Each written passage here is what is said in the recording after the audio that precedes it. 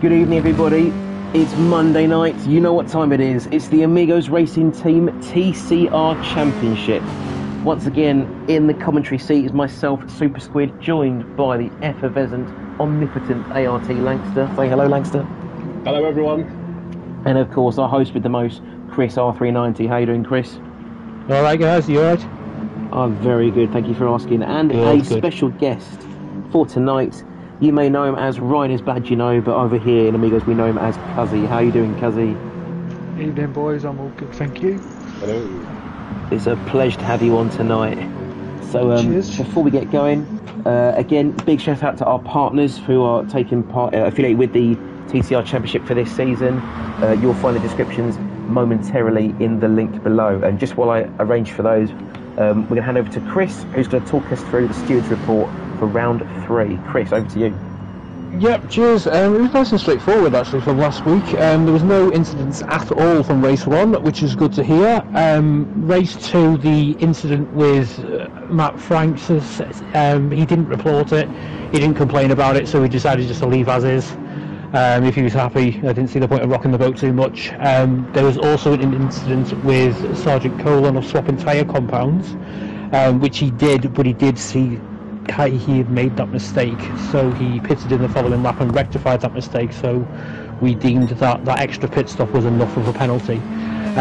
In race 3, the incident at the back that unfortunately I was involved in was just seen as a racing incident, which again, it's one of those things and it just happens, so great, nothing really detrimental overall, but yeah, all going well. Fantastic, good to hear it then, Chris, and hopefully we have some more of that almost clean racing as we normally do have here at Amigos Racing Team. If you want to get involved, our link to the Discord is in the description below now, and we've got a wide variety of leagues on offer, only expanding as we get towards the more what will be the summer break as well. So if you do want to get joined in, doesn't matter where you're from, how good or how bad you think you are, there's something for everyone and everyone has something, so come and join along. Now, Kelsey, over to you. I mean, a little bit about yourself. If you're sim racing, GT Sport, GT7, what do you like to drive? What's your favourite track? Tell us about you. Favourite track definitely be Nürburgring. All day long, pretty enjoy that. Drive anything pretty much. Quite happy driving anything. GR3s and 4s are obviously pretty good with all the grip, but I like driving the road cars probably the most. And money no object. Go on. Yeah, I was thinking more of the F1500s at Spa might be your favourite choice there, Cuzzy. Yeah, well, a bit partial to one of them and all. And if you're not sure what fussy. he means, highly recommend checking out our Murray Walker special, an event running in front of the late great commentator. I think Cuzzy had one or two altercations that were interesting, to say the least. Cuzzy, money no object. Money no object, what cars you have, real world? Don't know, I'd probably keep it quite simple and have something older, like a old Skyline, old R34 or something like that. Sounds brilliant. Definitely have joined you in the passenger seat for that one. Yeah. I think that's the first time I've heard an R34 being called as old. Well, it's just old as you feel, I suppose. Bringing it back to what we got in front of us today, Gran Turismo Sport, we can see here with Group 4s in Brands Hatch. Now, if you were at Brands Hatch, what would you be driving? We've got some four-wheel drives, we've got front-wheel drives, we've got rear-wheel drive, sorry. What would you be on? I'd probably go rear-wheel drive, to be fair. I just enjoy them a bit more. Front-wheel drive's pretty good. Do you think that's going to offer any kind of strategic advantage today? Because that will be the BMW and the Lexus, but they will be weighed down a little bit as a result. Yeah, they might. I think it'll be the tyre wear on the front wheel drive, certainly. If you can sort that out, then I think you'll stand a good chance. And four wheel drive again, as long as your front tyres don't give up too early, I think you'll be alright. Should be pretty good. It's quite a twisty track, so top speed's not really going to be a thing, I don't think. Do you find that you have particularly much success at Brands Hatch, or is it one of the tracks you'd rather leave off of the calendar if you could? I don't mind it, to be fair. There's not really any tracks I don't like other than Bathurst. Mount Panorama, as I've often heard it called. Yeah, that one. I'll skip that one. But yeah, I quite enjoy Brands Hatch. Langster, any questions for Kelsey before we head to the race? No, I've got nothing for Cuzzy at the moment. Did you do any racing over the weekend? No, don't normally race on there over the weekend. Watched a bit on telly, but other than that, Did you normally in the catch week. Goodwood at all? No, I was watching touring cars. Very Yeah, good. I was as well, We to be all love honest, a bit of mate. touring cars. Yeah, love a bit of touring cars. Well, Nice, three good people that are racing. watching now also watching the touring cars. Clearly got great minds thinking alike here. So Yeah, well, that's good racing, isn't it? I've watched the stream so far. It's all pretty good racing. I'm enjoying it. It's good to watch. wonderful. Well, I'm assuming you're taking part in the Tier 1 Gran Turismo 7 Championship today. So Yeah, if I'll be you jumping are, over there. then I'll leave you to it now. Then thanks for coming on the show. Thanks for being on, Cuzzy. Not a problem, mate. Cheers, Cheers for mate. having me. And Good best luck, of luck. boys. Thank you very good luck, much. mate. Best of luck for your Yeah, race. good too. luck. Cheers, buddy. Nice one. Catch you boys in a bit. See you around. See you later. Right, guys, you just give us 2 minutes to change chats and we'll get going. All right. So we're here for the man himself. We'll probably be racing in about 2 minutes. In that case, Lanky Boy, Yes, sir. who's your pick for the win tonight then? Or I say at least one win out of the three. At least one win out of three. I mean, you can't say anything bad against Quinny for winning the race, can you? At least one, anyway. I think that's a very good shout. I mean, we really seen no matter what tyres he's on, he's got an excellent mind for strategy and racecraft here, and I think he knows when to push and when to hold back and conserve what he's got left in the car.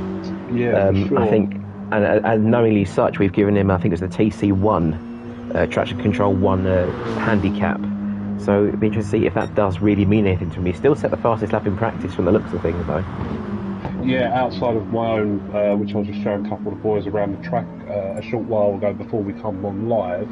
Outside of that, Sergeant Colon had a good racing out in last week, so we'll see what he can produce this evening. And I'll say actually, just jumping on that, he did do really well because he missed the first, was it 2 rounds? I think he missed due to technical issues. But it's good to see him really putting a solid performance on a return, on his debut rather. Yeah, more so. We've as you also get to quality, anyone else caught your eye? Yeah, well, Mad Lad on the pad, obviously, one of our own ARP drivers, Willie D. He's got a lot to prove, and he's struggling at the moment. But it looks like we're about to start the race, so I'm going to hand over to your fine self. Oh, be kind of you. But I do agree. I think Mad Lad on a pad we've seen, he's got great potential. But I think sometimes the strategy calls have been the thorn in the side. Just to see how he manages today. He's currently mid-pack though. Is that where you want to be in Paddock Hill Bend? Oh, it's going to be Paddock Hill Bend's a tough corner to be in. He's on the inside line at the moment though, so we'll see what happens going into turn 1. Well, it's going to be dicey. We're going to run aboard there with Disastrous Fate, a new driver at the back of the pack. I think he's just jumped the start, in fact, so we're going to jump forward to Gina Quinney. Again, starting reverse championship order, so we'll start with our current championship leader. Mr. Tilliwick's had a decent getaway on the inside there. There's some door banging in the middle we can see. But to the best of my knowledge, there's no one in the gravel yet. And would you look at that? A clean turn 1. Beautiful getaway from everyone there, by the looks of things. Colon's defended against Matthew Francis there. Let's keep it nice and clean through Graham Hill here. He is indeed keeping it clean and keeping it close though. Matthew Francis though is looking to be a little bit under threat already. He was attacking Colin and now he's got Chris Charr down the back of him. But Matthew might go for an early move here. No, he's going to leave it there as they head onto the back straight. Yeah, it's definitely been a great start by everyone so far. Nice and clean getaway. Nice little train forming along here as we get onto the full GP circuit. So we got Sergeant Colin in first, Matthew Francis in second, Chris Charr in third, ART Mad Lad on the pad just pecking all the way. He's already gained 3 places off the grid. Maybe another one as Chris Charr gets sideways, but there's like nothing going there. J-Lad there in 5th place, Dalton in 6th, the front runner of our front wheel drive car. Let's have to see how he fares, starting on the soft tyres. Is that the call you'd make starting in the mid-pack? Although it looks like there's been a bit of contact towards the rear, but it's been well saved there. Looked like Nene possibly there.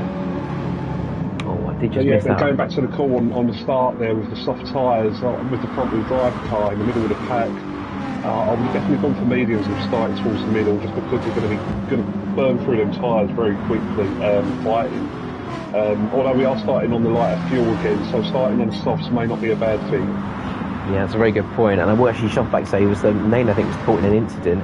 and now he's having to defend very ferociously there from WDK. A little nudge there through the corner as well, I think, just to help him on his way. But yeah, down in P10. Coming up to make a move and against, it looks like Sergeant Colon. But Mad Adam I think was hustling him to defend the outside. Now it's they cut on the inside. They're going to be neck and neck heading up towards, or I should know the call names, is that Graham Hill? No, it's like Surtees. Surtees was this one, yeah. There we go, up to Surtees, but he's not got the move there. So let's see, maybe he's got the drag on the Lexus, because that big V8 in the Lexus there, full of torque, full of power, but I'm not too sure if Mad's going to catch him up. In fact, I think Chris Charles looking for the move on the inside of Colon. He takes P2. Is he going to get it stopped though? Oh, he's run very wide there. Colon even wider, but a four-wheel drive Mazda should be fine on the grass there. So I'm just running wide in the background. Yes, Nene again's run wide, and we've got Dalton at the inside of Quinny.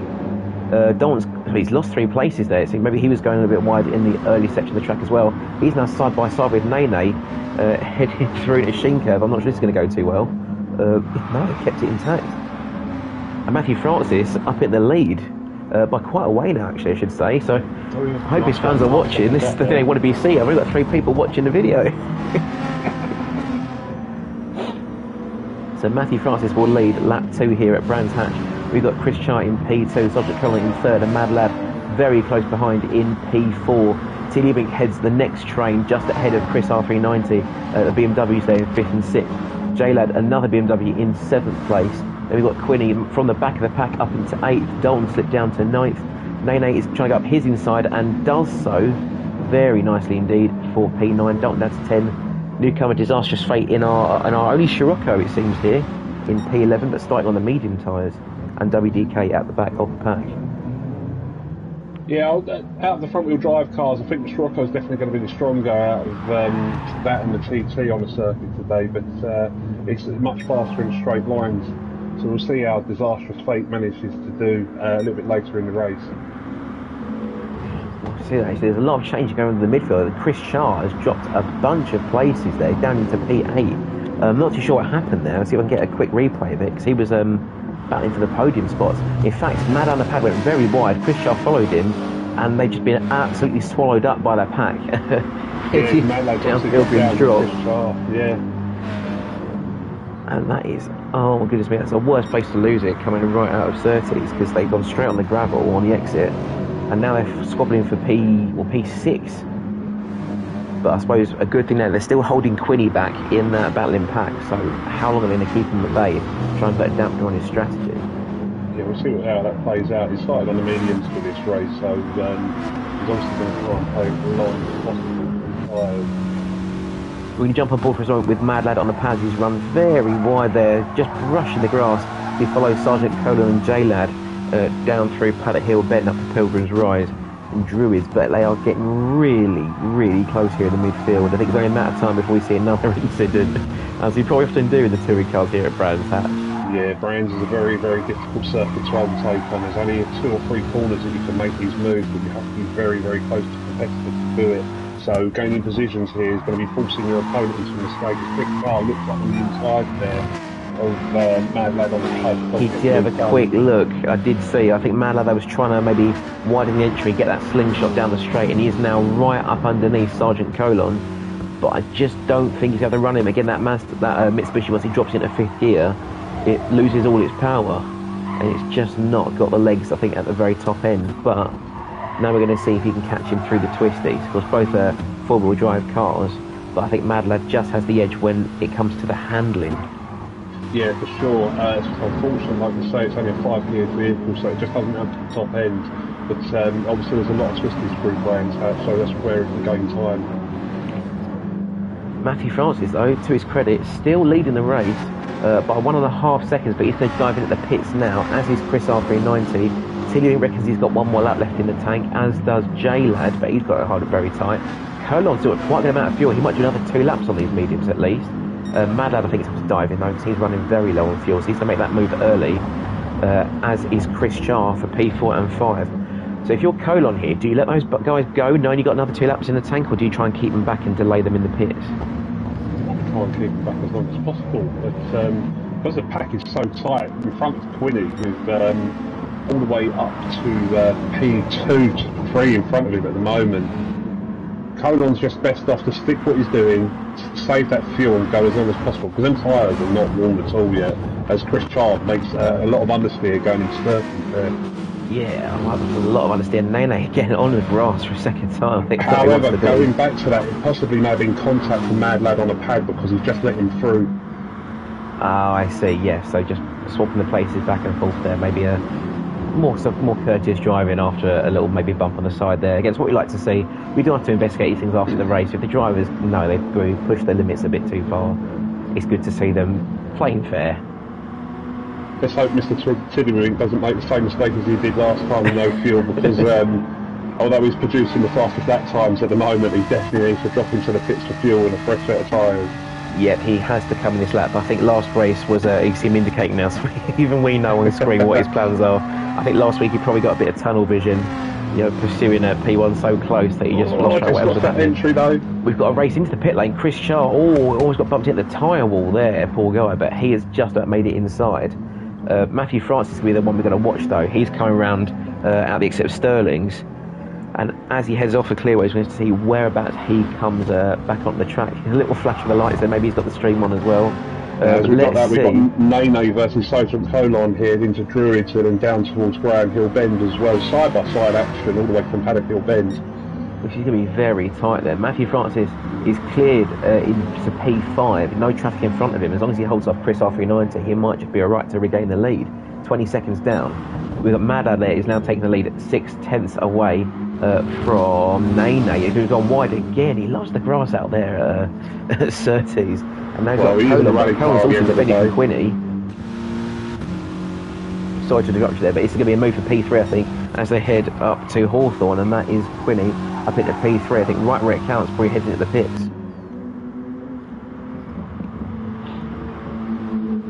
Also, I'll say to the people here, I've turned up Langster's volume. He's a little bit quiet, but if he's getting a bit static, let me know, and I'll cut him back down again. So we've still got Mad Lad in P1, Nene second, Quinny third, and Colon in fourth. This should be the pack that's all going to dive into the pits within the next lap or two. Colon might have one more lap left in him. I'm not too sure. I don't think I'd risk it though. I reckon he can get away with one more lap, but we'll see what he does. Yeah, he's going to go for the extra lap. He's going to go for one more, so he should just about have 10% of lap fuel there, I reckon, if he's timing it carefully. Chris R390 is now past Matthew Francis for the lead, or the net lead, I suppose, once Colon pits. The question is, though, where are his rivals going to emerge as they head around the final corner and back onto the Brabham Straight? Mad on the pad is leaving the pits. He's under-fueled on the medium tyres. He's just nipped ahead, but what's the gap going to be like heading through the corner? Chris slams on the brakes. Oh, he's going to run wide, definitely with the gravel there. Saves the spin very well, but Mad Lad has just overcut him by the slightest of margins. Worth noting, though, he's got medium tyres, but less fuel, so we might see him and Chris come into pits at some point soon. Mad Lad for fuel and tyres. Chris maybe just for tyres. I believe a correction there, because I'm looking at Mad Lad on a pad on my screen showing that he hasn't changed tyres. Yeah, he's not changed, that's what I'm saying. I think he might be changing on his next pit stop. I don't know if that's wise to call that, because he's got a lot of front end tyre wear already, especially now with a heavier fuel tank. Maybe he should have changed them tyres. Yeah, I think it definitely would have been worth it. Just for the 1 or 2 seconds, it might have put him behind Matthew Francis. You see, Matthew Francis already has an air gap of about 2.6 seconds to Tiddlywink. He probably would have slotted right in that gap if he put the tyres on. Yeah, for sure. As I say, yeah, Mad Lad on the pad definitely needed fresh boots, because he's already off circuit there. Matthew Francis is obviously gaining quite a bit. Yeah, and Chris has made the overtake. Sargent's coming into the pits now, so we're going to find out where everyone resumes. It's going to be interesting though. Matthew Francis is setting the current fastest lap. He's on I think it's 3 seconds, so 3/10 purple. 3 seconds would be quite an amount. 3/10 purple heading onto the final section of the track there.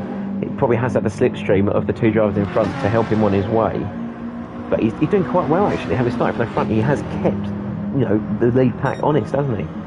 Yeah, he has. He's kept it up there. He's done very well so far. Obviously, just Chris 390's obviously started off very well as there. He's holding obviously net lead as well. Colon's emerged out of the pits just ahead of J-Lab, but there's an instant there. Circuit. I think he's rejoined and maybe a little bit scared by what's in his mirrors, and that's put him right off. Let's have a look and see what's happened there. So this is Colon's pit stop, I think. Oh no, is he leaving the pits? He's leaving the pits. And just behind him there, you see J-Lad, I think maybe on the cold medium tyres, he's just not timed the braking zone right. J-Lad's gone, Quinny's gone, Dalton's going to have him as well. Puts him down into P10. That is really unfortunate. In fact, maybe another off as well, because he's now down to P12.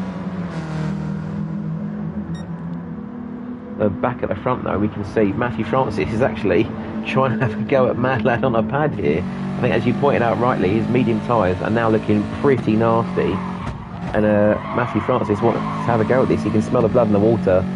We got Sophie Branson saying, "Good luck, Matt. You can do this. We love you." So I think, you know, definitely a fan favourite there on Matthew. Definitely a fan favourite. We know he's got his loved ones watching, and I think P2 is something he rightly deserves. We're almost halfway through the first of 3 rounds here at Brands Hatch. Mad on the pad going into the grass. This should be P2 for the yellow Subaru, and it is indeed. Good move there by Matthew. He takes P2. Chris off E90 now 2.3 up the road. Mad Lad demoted to 3rd. Tiddywink in 4th. Chris Chine 5th. Nene 6th. J-Lad in 7th. Hunting down by Quinny in P8. Dalton is in P9. Disastrous Fate rounded the last corner there in P10. Oh, Sergeant Klein's had a bit of a glitch there. Oh no, he's there now. He's in P10. 3 seconds up on Fate, and WDK heading onto the last sector of the track there. So we see quite a variety of strategies on offer today. Who do you think's got the best one so far? Now we've all seen our pit stops. Oh, Matthew Francis and Chris at the front, they're showing off great strategy there. Both very much on equal fuel, both on the same tyres. They're on a very similar strategy here. Obviously, there's going to be one more pit stop for each of them at least. But at the moment, you can't really say it's going to be anyone else at the moment. Yeah, I mean, it seems that also where the strategies have played out now, every car is in a train of about 2 or 3 really. So I think now people have to decide: are they going to push? Are they going to save? You know, is it worth trying to force an overtake? As we say, as you said yourself, the track's not very wide at all, and really it's only about 2 cars wide at the best of times. It sure is. We've got obviously the artist formerly known as Willie D, Mad Lad on the pad, trying to put so much pressure on Matthew Francis into making a mistake at the moment. I mean, see, he is still very much hot on his heels, but I think, as we talked about Mad Lad with the traction control level 2 handicap, he's just using a little bit of punch each time he changes gear, and especially the traction out of the corners, but he's going to do whatever he can to be, you know, snaking and weaving in the mirrors of the Subaru. Oh, and Chris, I see in the background, he's gone straight off. He's in the barriers. Yeah, looks like he's had a disconnect or something, because it's currently sitting in 6th gear, not rolling at all, so unfortunately, looks like we've lost Chris from this race. Look, hopefully we don't have a full disconnect. Yeah, his throttle completely cut off, and he swung straight round in the barrier, and it looks like a disconnect because that steering was very unnatural, so that might be the end of Chris's race there. Down to P10, still no life in the car. Oh, we've got an incident with Matthew Francis and Mad Lad on the pads just come off at 30s. Oh, yes, he just caught that. And actually, Tiddlywink's gone round as well, I think. And Chris Charles in the dirt. Nene's off the track. What on earth has happened here? Let me see. We can jump forward. Matthew Francis. So, he and Mad Lad have gone side by side through 30s. Matthew Francis has gone very wide. Willie D, I think, has gone past him. And seeing all this, Tiddlywink's gone. Oh, we've Chris Charles gone. Nene's we've had a full gone. disconnect. Oh, it's been a huge lag incident, it seems now. Oh no, that's the last thing you want to see on the stream. Yeah, that's unfortunate. We've had a big disconnect there with the host, unfortunately, this evening. Hopefully we'll get Chris back soon. Wow, that made for some exciting racing, didn't it? Yeah, for sure. I mean, we got halfway through the first race. I think a lot of the excitement there towards the end was obviously due to the lag and the disconnects. I think what we'll do, maybe I'll message Chris and maybe see if we can recommend a 15-minute race to carry it on. Do you happen to save the race order, the running order for that? I can obviously just get it straight back off of the stream, so I will see what I can do with that, and then either if we do half points to see if we made it past half distance, or we'll see if Chris wants to do a 15-minute race or a 10-minute race. I think it might just have been half distance because it was very close, but at the same time, I think Chris has just told us in Discord his network has died, so if his internet doesn't come back for a while, it might be worth just rewarding half points and wait till it comes back for the round 2. Yeah, we were just under the halfway point. It was 15 minutes and 30 seconds remaining, so it was the 14.5 minute mark when the disconnect happened. So just before half distance, when Chris unfortunately lagged out. Yeah, actually, I think right when he lagged out, it just ticked over 15 minutes. So I think we ought to make an executive decision here. I think award half points and go to race 2 once we can. Yeah, we'll work something out as soon as we can, whether it be half points, because I don't think we've got a system where we can actually give half points, so it'll either be full points, or we'll see what Chris wants to do.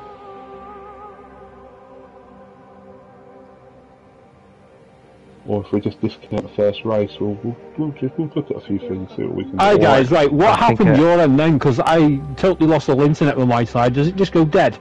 So what we saw was your car just kind of full speed steer into Pallet Hill Bend and then just stop.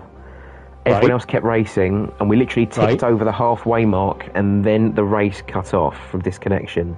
So what we're wondering is, I suppose the options we have are, you could host a 15-minute race. Can I just protest to say, piss off, I was leading that race? We can't have the swearing on the stream, I'm afraid. Yeah, I know that. Apologies, other profanities are available. But I do apologise. I think it would probably be best either to host a 15-minute race for the second half, or just to award half points if it is possible. Right, or if you're a big Matthew Francis fan, award full points. Yeah, well, I don't know what happened there. Like I said, the internet dropped from my side. It just came up network disconnected, and then I thought, oh dear, because I knew with me being a host, it would have just kicked everything off. So I don't know. I don't think we can do half points. So what do you think? Shall we just run a 15-minute sprint, full tank of fuel, everyone on softs? I think that would be an interesting race, definitely. I think as long as we can maybe start. Langster's got a screenshot of the race order. Yeah, you're going to say if you've got a screenshot of the race order, and I'll set the grid to that, and then we'll just go from there again. I think that would be good. Maybe just a no tyre, no fuel, because everyone's on different strategies, different fuel levels. Yeah. So run a 15-minute sprint, then, no fuel, no tyres, and see how that goes for race 2. Yeah, okay, and then we'll just set the grid from that. I mean, we could even just do 10 if you want. It's either way, isn't it? But it's just by the time we set it all up. I think maybe 10 then, just because it is going to take us... Yeah, all right, let's see. Right, well, of course, later this will aid the drivers. Actually, maybe what we should do, I think, do the sprint race, but I think we'll make sure the people that were on mediums stay on mediums, because otherwise they're going to gain massively by being on softs. Yeah, I think that's fair. We'll need to put a message out then. Do you think that's the same, Lancaster, as well? Yeah, I think that's fair. I'm just checking out to see what order I've got. Alright, Chris, if you want to set the lobby up, I'll message everyone else what's going to happen. Okay.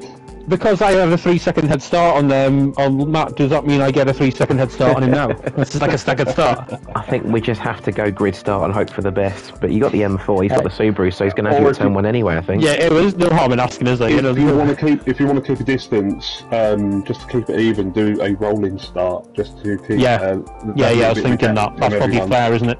Yeah. Right, it's a good shout, but actually, I'm just going to change it into rolling start, and then we'll just go from there. Yeah, Chris, what we'll do, we'll go into the other chat while Squid's still streaming, and then we can discuss the grid there if you want. Yeah, I forgot it was still streaming, so apologies. That's okay. We all make mistakes. Hopefully, there are no children watching that one. If you heard any words that you sounded weird, just don't say them. But for sure. Chris is going to jump in. Just go and ask your parents what them words mean. If they don't tell you, you'll find out when you're older. But if you want to go then, Chris, and do your lobby, and Lanx, if you're going to help out, I'll just will do, mate. Will do. Entertain while we're here. Yeah, I'll come back and see you in a few minutes' time. Wonderful. I'll try not to miss you. Okay, so while they go and resolve things for race 2, let's go through what the thing's going to be again. So we're going to have, for race 1, we're going to have restarting race 1, we're going to have no fuel or tyre consumption for this one. It's going to be a 10-minute sprint race.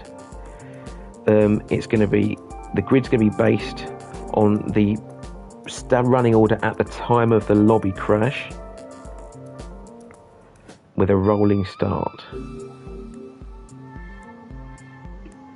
We've got message on here saying happy the stream went down because he was really struggling on the mediums, but unfortunately they're going to have to stick with the tyre, aren't they? Yes, I think it's to make it fair. Yeah, drivers should use the tyres they want, because if you're on the mediums, you're now going to gain massively by being on soft tyres, which is the whole point of you having a different strategy. I need to set the time as well because I've put it on like really fine and sunny, and it was cloudy, wasn't it? So, one more time, no fuel or tyre consumption, use the tyres you had in race 1, 10-minute sprint race, grid set from the order of the lobby crash. And I think rolling start is about it. Right guys, I'm going to jump into the other chat, so cheers, just bear with me while I get it set up. No problem.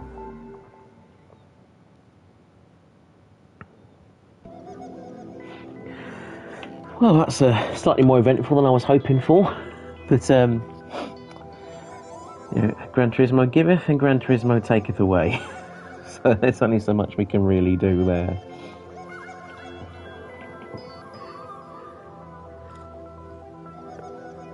But, in the meantime, I suppose, let's entertain you with Brands Hatch. So, of course,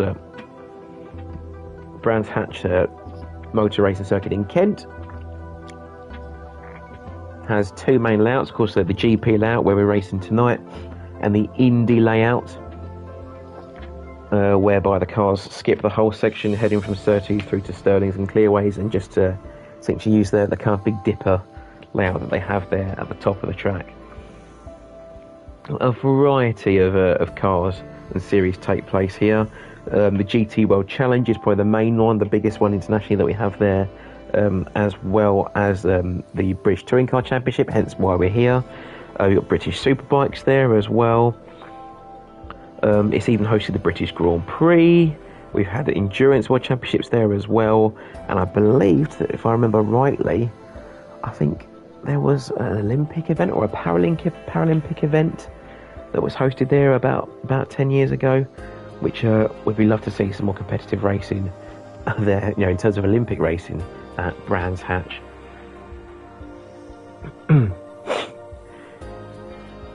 So, and of course, I believe even actually they've got a little rallycross loop they can use as well, which I think is in Project Cars 2. I think I've driven it. Maybe it's likely to be in other racing games as well.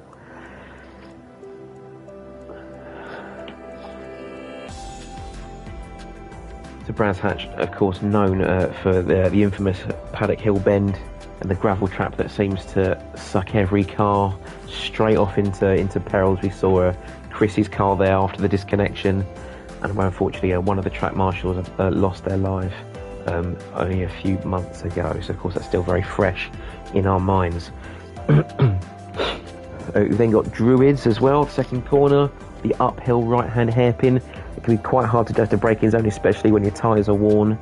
Leading downhill in towards Graham Hill Bend again, another lethal gravel trap on the outside there should you run too wide. And then Surtees, where we saw Nene and a couple of others getting very dicey with the track limits there, and another troublesome gravel trap. The longest straight on the track, Pilgrim's Drop, so named, with the descent in the track under the bridge. Cars probably hitting about 135, 140 miles an hour, hopefully, by the time they reach Hawthorne Bend, which is a really tricky corner when you're going at full whack, because there's so many different lines you could try and take through if you want to hug it tight, or we go for the late apex and straighten out towards Westfield with another tricky gravel trap exit, but you can take a lot more of the inside curb for that one. Then you've got Dingledale, which is kind of a double right-hand kink that hasn't really got an apex, you just kind of hug it around the outside. And then you get to Sheen, probably the hardest corner on the track. An uphill, off-camber right-hander. I think I've been in the gravel trap more times there than I've been in the sandpit as a child. Stirling's the last left-hand corner on the track, and right angle left, puts you onto Clearways in the final corner, Clark Curve, with I think the largest gravel trap on the straight. They really are using some archaic safety systems there at Brands, but it does make for some really close racing. As we said earlier, and Lancaster, I think, has just rejoined us, only about 2 cars wide at most points, so really you've got to pick and choose where you make your moves. Are you with us, Langster? Yes, hello. Yeah, we're all set and ready to go. If you could just give it the all okay in the chat, and then Chris can get the race underway. Fantastic. So I'm just about to join the lobby. Let's let me know we're ready when you are. I can get my keyboard.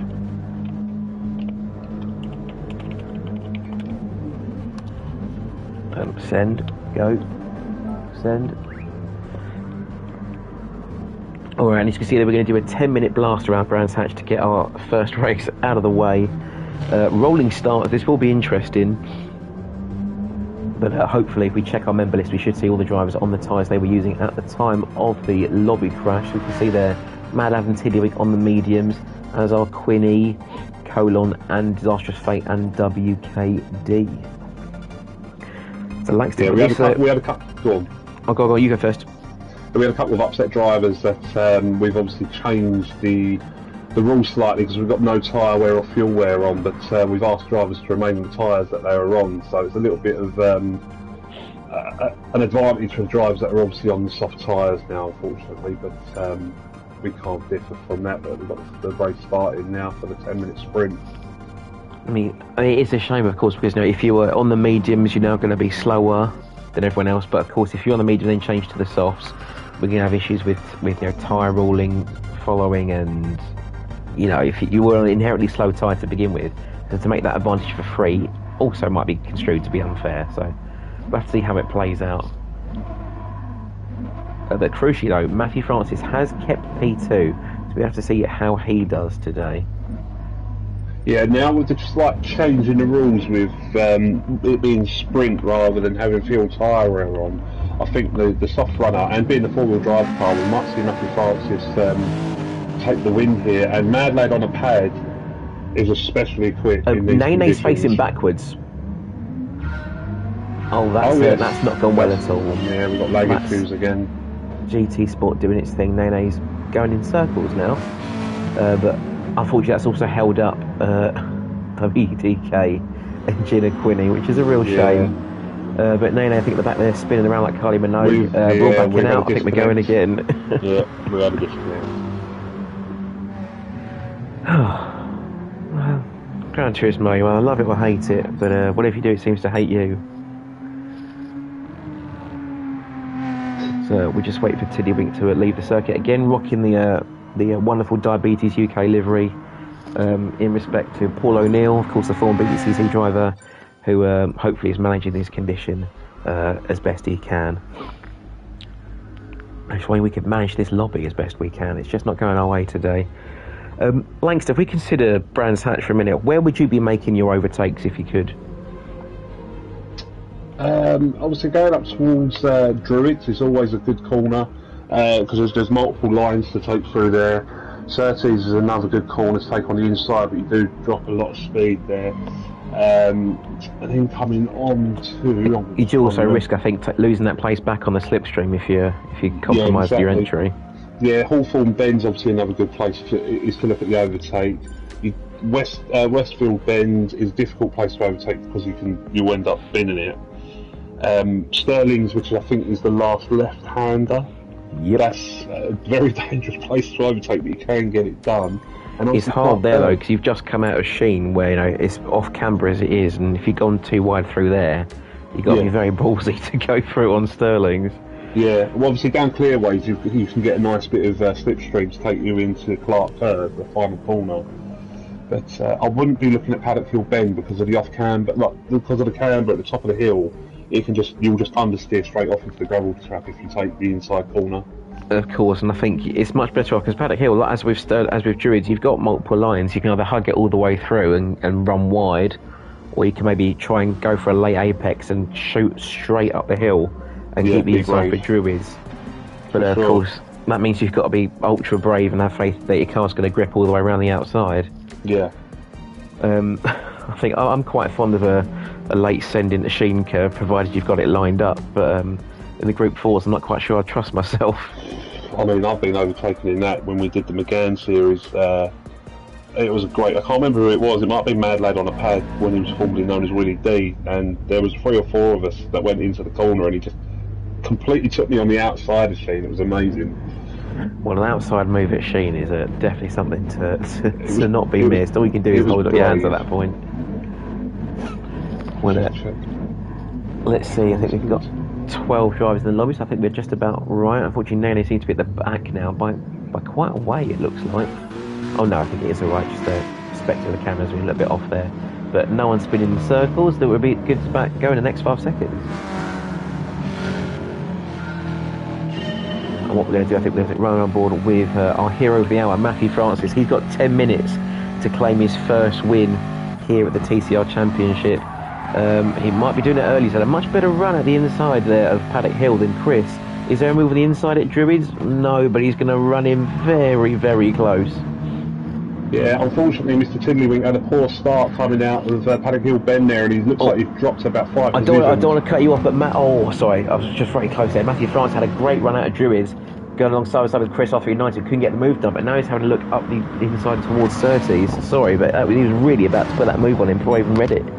No, that's absolutely fine. Obviously, it's your show, my friend. You lead the way. It's not my show. I'm just the guy presenting it. But Matthew Francis is trying to put a show on for us already. He's really shown some eagerness to get this win in the bag. And as long as he maybe kind of thinks head over heart, he might well have a win on. He's going for a look. Oh no, he had me fooled as well there. We've got someone off in the background there. It looks like Colon had an off, I believe. Colin had enough. I'm not sure I want to check that just yet because I know they're fighting up the front. I'll look back one more time. I think Matthew Francis is now looking slightly under threat from the mad lad on the pad. He's had an excellent run out of Sterling, so we might just see an overtake down here. No, he's going to cut one off. Mad lad just trying to get in his mirrors and get in his head, I think, but I'm sure Matthew Francis knows better than that. Having said that, Mad lad's had a much better run out of Clark Curve. We could see an overtake here for P2, but he's going to stick it through Paddock Hill Bend. Yeah, this is Mad Lad's conditions, complete sprint conditions. He is one of the fastest drivers that we've got in ARC, so you're really going to see him pile the pressure on everyone here. Well, he did take P3. He did take P2 there off of Matthew Francis. No doubts about standing on the inside of Paddock Hill. It's a bold place to try it, but they don't call him Mad Lad for nothing. He's taken P2, and that puts Matthew Francis down to third. Crucially, though, this has brought Chris Chai into the fight now. It's only half a second behind Matthew Francis and probably only about a second off the lead. Matthew Francis, they go for a dive up the inside there of the Mad Lad. You have a drag race down the straight, but he's had a compromised exit. Chris Char takes P3 and tucks right into the slipstream of Mad Lad. He could even be looking for a double overtake before he gets to Hawthorns, and he has pulled it off. Yeah, that's a great move there by Chris Char. Obviously managed to get a better run out of Surtees against both drivers here. They're still side by side though, heading through Westfield. There's a slight nudge there, I can't quite tell, but Chris is now ahead.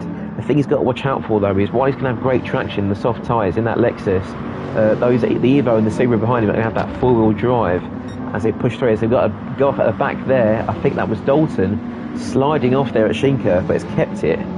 You see jump forward again though. They're almost 3 wide heading down the final corner. Matthew Francis trying to get some pickings there on Mad Lad, but no dice. Chris Char takes P2, but Mad Lad again, an exit run for the last corner, and he's done this once already. We're going to see him take it again. P2 heading over the line before Paddock Hill Bend. He's got a favourite spot, hasn't he, Langster? Yeah, he's obviously Paddock Hill Bend is his primary choice. Definitely to get the move done. We'll see how he gets on here, defending heavily against Chris Char. It seems that maybe he's got more confidence than anyone else heading through that last corner onto the straight, but he just can't seem to keep speed. Oh, Chris is gone! Chris is gone! Oh, goodness me, that is so unfortunate for him. He's doing so well. Now down into P10, that is awful luck for him.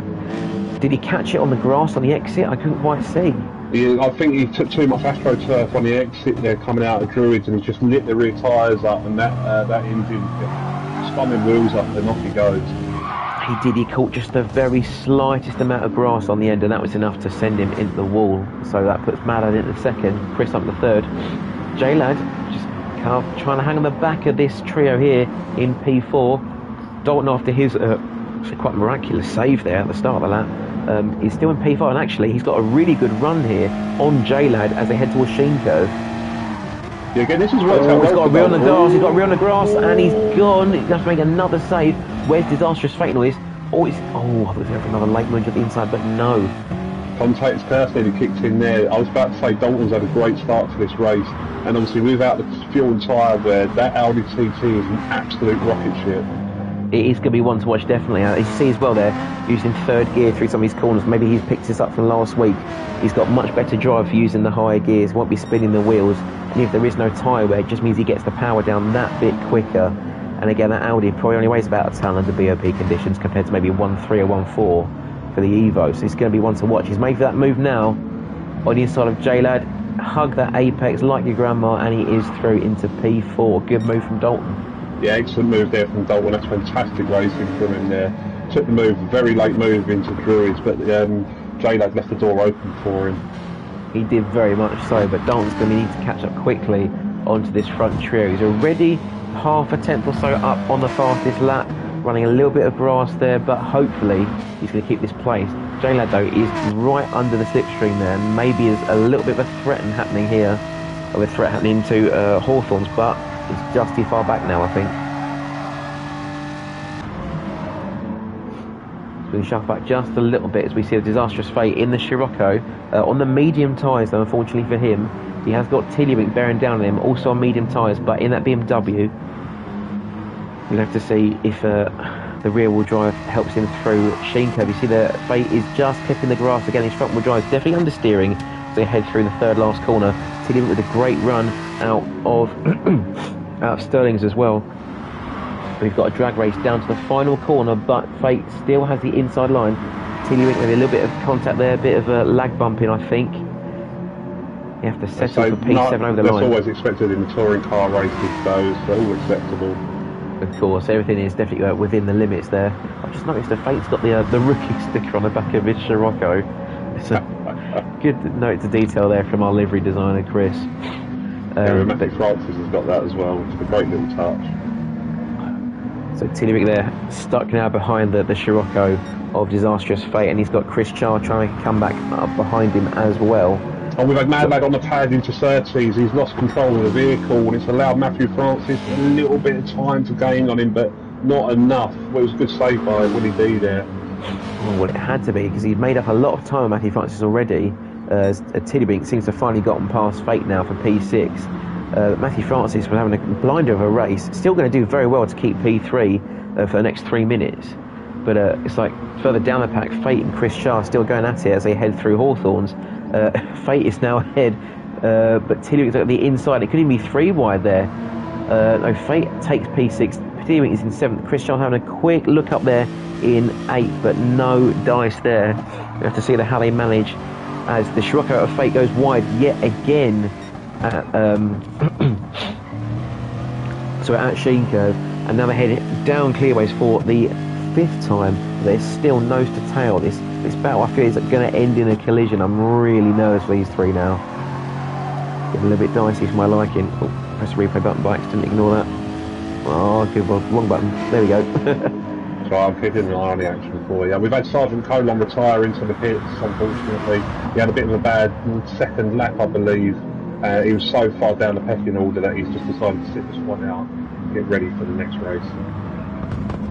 Oh, that's understandable. I was away this weekend actually at Donington Park, and 1 or 2 drivers, you do wonder what they're doing so far away at the back of the pack, and maybe it's best just to save the engine and save your brain power and fight another day. But of course, if you've got an audience to please, you might as well put it on for the fans. Chris Charr's going to try and put it on for the fans here, heading through Surtees, right on the back there of Mr. Tiddlywink. Now we're going to jump aboard him from behind and see if we can get some of that crucial slipstream and the power it gives him down the straight there. As he just nudged at about 140 miles an hour on the brakes. Chris Charr very late, contact with Tiddlywink, but that puts him in the grass instead. And Tiddlywink is not going to be pleased with that. It's going to cost him a couple of tenths to Disastrous Fate there. I think it's worked out worse for Chris Charr in that move. They went for a very late move, which wasn't on, and obviously he's come out worse for it. I agree. I think he maybe not so much a move as maybe having misjudged a double slipstream at that point. But of course that's definitely left him worse for wear. So we've got just under a minute left here at Brands Hatch. I think everyone's got about time for one more lap. Chris R390 leads by 4.2 seconds over Mad Lad on a pad down in P2. We've got Matthew Francis still doing very well there in P3. just coming around Druids now. We've got Dalton in P4, J-Lad in 5th. Disastrous Fate having gained a little bit of time there, a little bit of comfort from Tiddlywink following his collision with Chris Charr down in 7th and 8th respectively. Nene's not had the best run of things for race 1, down in P9. Oh, Chris Charr's had another incident at Druids. Has he gone off again? Oh, he's very slow, and that is the other Nene past him. You're right there. He's trying to dive back up the inside, though, to be fair. As we jump on with Chris. Actually, so Chris, having learnt this time, he's gone and kept it to the inside and spun on the rumble strip instead, which he's couldn't make it up. Done the opposite to what happened last time, and still spins. Poor bloke. Maybe not quite the rotation through the corner he was looking for. And what must be said as well, actually, Gina Quinney, P11. Yeah, he's not had a great start to this with the sprint race format, unfortunately. He must have had enough as well. Sorry if you hear my doorbell going in the background there. I'm going to attend to that in just a moment. It looks like we got Chris taking the win here for race 1. Mad on the pad in P2. Matthew Francis up on the podium for the first time. Good job for Matthew. Langston, would you mind running us through the rest of the finishing order? Yeah, no problem, my friend. We carry on. Yeah, so we've got Dalton coming in 4th there. Great race for him. J-Lad's coming over in 5th. Disastrous Fate picking up 6th place. Mr. Tiddlywink in 7th. Chris Charr finishing in 8th after a bit of a poor performance by him. Nene in 9th. WDK is coming through in 10th, and then Quinney, wow, one of my favourites for the race, is coming home in P11, and Sergeant Colon, who retired earlier in this race, in P12. As we've got Squid back by the sounds of things. Yes, I've just caught the end of your running order there, so it sounds like you're doing a lovely job. But there's our race winner, Chris R390, takes the sprint. I suppose it is the sprint win. Let's see if we can jump quickly into their party chat for an idea of what's going on there. Langston, I'll be back with you shortly. Yeah, no problem.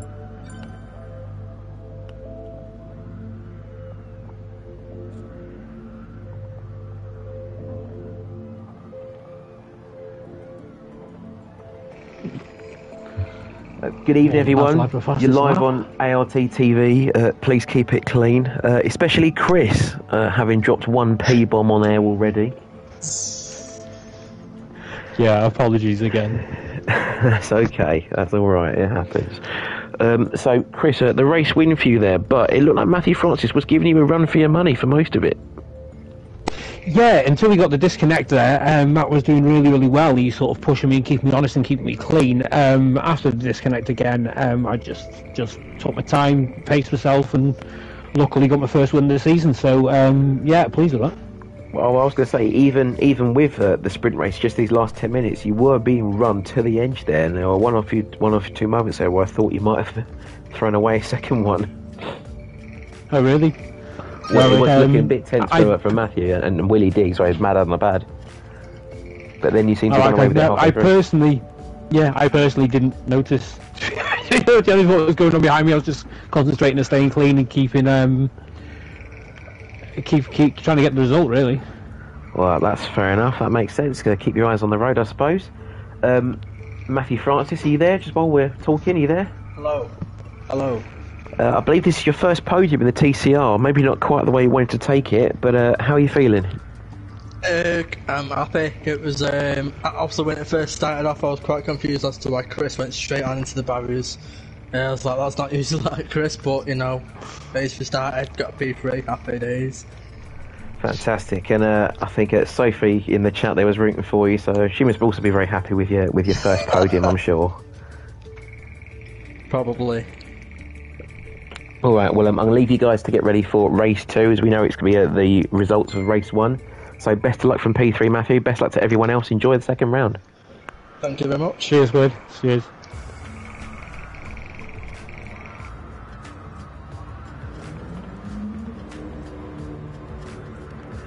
And we are back with ART Langston. I think there was a little jackhammer in the background of that party chat. I'm not sure what's happening there. Maybe they're refurbishing part of the track where Chris decided to talk with Barry R.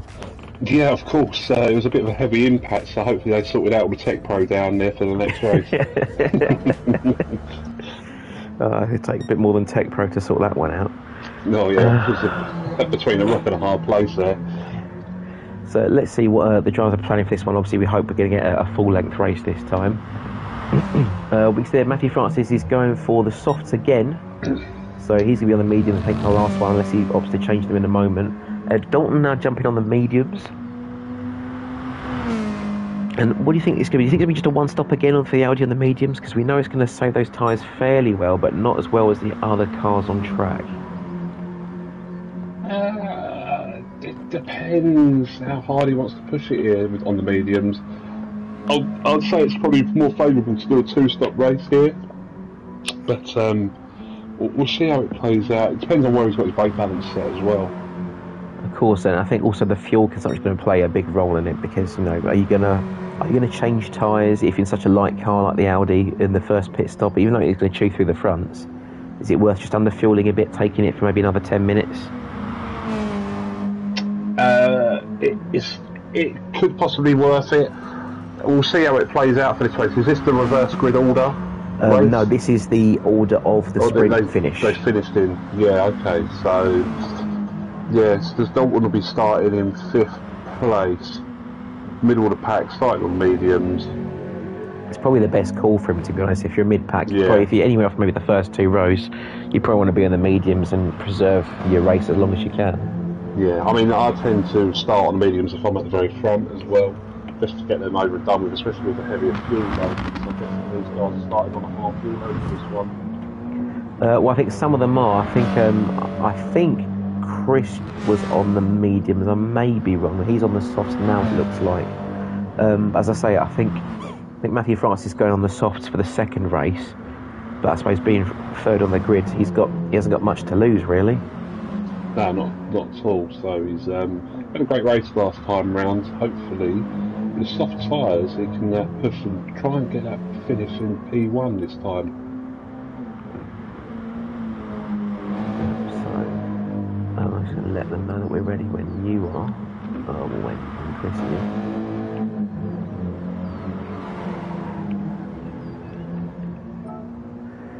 So hopefully they'll be underway in a few moments. You can see there again at the 50 litre fuel, so we're starting with a half fuel tank.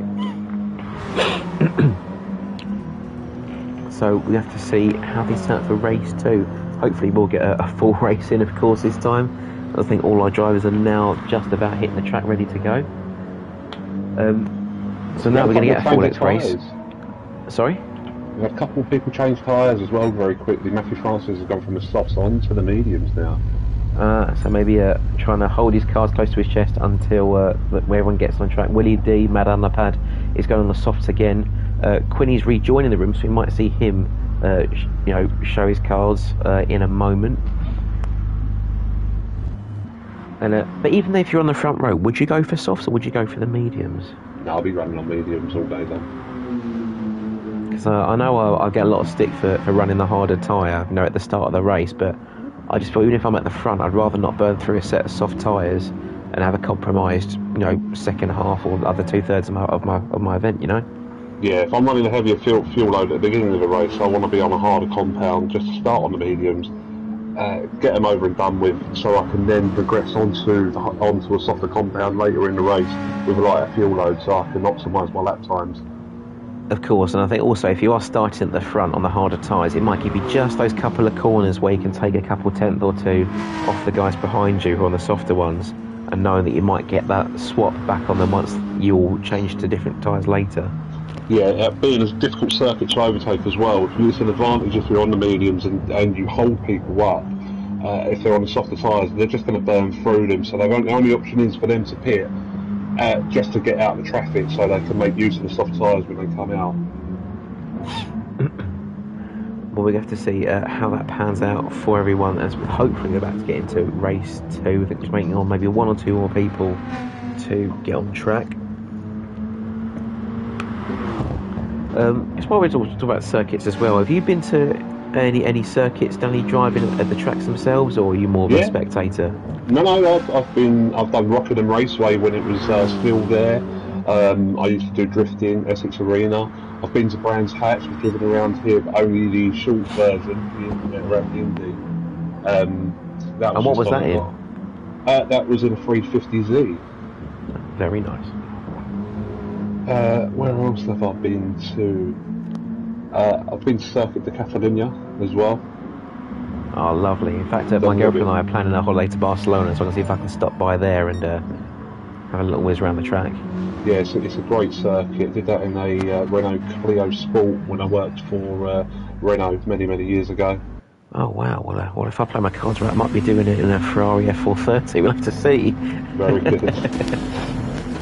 But unfortunately, I have to put that race in those plans on hold because we've got round 2 of race 2 of round 4, I should say, here at Brands Hatch. You see there, Chris Arthur 90 and Malad on the pad, heading up the grid. Matthew Francis in 3rd. We've got Dalton in 4th. So again, maybe on his medium tyres, he will see slightly more success from the midfield, but the upper midfield. We're going to jump on board though with Giniquini. We know he didn't have the best race for the first time, but we'll see how he handles the second one. Maybe he's had a jump start because he's not gone anywhere off the line. He's still not moving, no throttle inputs at all, so maybe he's got an issue now. Also an issue, looks like Matthew Francis, he's been pinballed around in the mid-pack there, and now he's down to P4, maybe make that 5th. Contact, Tiddlywinks gone round. And Tiddlywink is down to P11, I've got no idea what's happened there. Let's jump aboard with Tiddlywink. So, he's P5, Francis gets a little bit sideways, but he takes P3, he's doing really well, and I think, if we look behind, oh goodness, and Chris R390 absolutely spears him. Absolutely decimated him. That'll be one for the for the stewards to review, and Chris will be removed from the panel for that one. Yes, of course. So we don't want him to have any influence on incidents that he may be involved in. But if I were Tiddlywink, I would not be pleased. I think there might be a slight red mist in the screen wash of that BMW down in P11. Looks like Quinney's finally got away as well from the start-finish line. Obviously, he wasn't ready for the start of the race, unfortunately. I might have had to jump off, do some last-minute weight reduction before the start line. It does happen, unfortunately. Matthew Francis got down in P8 as a Fate is going sideways there on the grass through the second to last corner, but just about holds it up. And the one person who's benefited from all this chaos is Mad Ad on a pad, 3.7 seconds away already before we cross the line for lap 2. Yeah, he's going to need just to push as hard as he can with the lighter fuel load, just get it going, see what he can do. What must be said as well though, WDK, who, to his credit, has spent most of the races at the back, finds himself up in 2nd place. Yeah, so he's not too bad. Off there in the background. That's Nene. He's really not enjoying that first corner, I don't think. Down at P11 we've got someone else off at Druids as well now. Looks like Chris Char. Well, I've just clicked into it to Nene as he goes off and see what happened here. Oh, he's just gone in way too hot. Absolutely way too hot. Unfortunately, Evo seems to handle itself quite well in the gravel, of course, with a rally pedigree. We see Chris Charlet now just in front of Nene in P10, so he's not having a good time either. Chris R390 and Tiddlywink are now side by side. I'm not too sure if I want to be anywhere near those cars. Matthew Francis needs to get away and quick. He's been prey to Chris R390 as well. Chris is on the inside, a bit of a dive, but Matthew knows he's there, had to leave the space. Bit of door banging on the way out, but Chris will take P7. And I suppose if he has got maybe a penalty looming over his shoulders, he's got to get a move on sharpish. What do you think? Yeah, definitely, because they're not going to take kindly to what happened there to Tiddlywink into Druid, so we'll see what happens. Well, Matthew Francis, though, almost side by side with Tiddlywink through Dingledale. So that was, through Sheen, sorry. So that was getting really tight there from those two. It's going to be a spicy one already. I think it's good that we've now got cars all bunched up together again. We've got some nice close racing. Matthew Francis is trying to get back on the tail there of Chris R390. He's got the slipstream in, but I don't think he's got the straight line speed to get past him, unfortunately. He's going for a big lunge. There. Big lunge and a big swipe on the door there. I don't think I've seen a aggressive door bang like that since the police last raided someone's house around my corner. But a Chris R390 has taken that straight back up the inside. Whether if I'm just wondering if Matthew Francis gave that back due to the door bang going into the first corner. I don't think he did. I think he was taking the normal racing line quite late on the brakes there, but Chris just took it off of him anyway. Yeah, so, Chris has taken a move there on Dalton as well. That's a great move into circles there. Well, he's definitely going flat out, trying to recoup his losses there. But Mad Lad Mapad, though, definitely taking no losses here. He's doubled his lead in the previous lap and a half from WDK.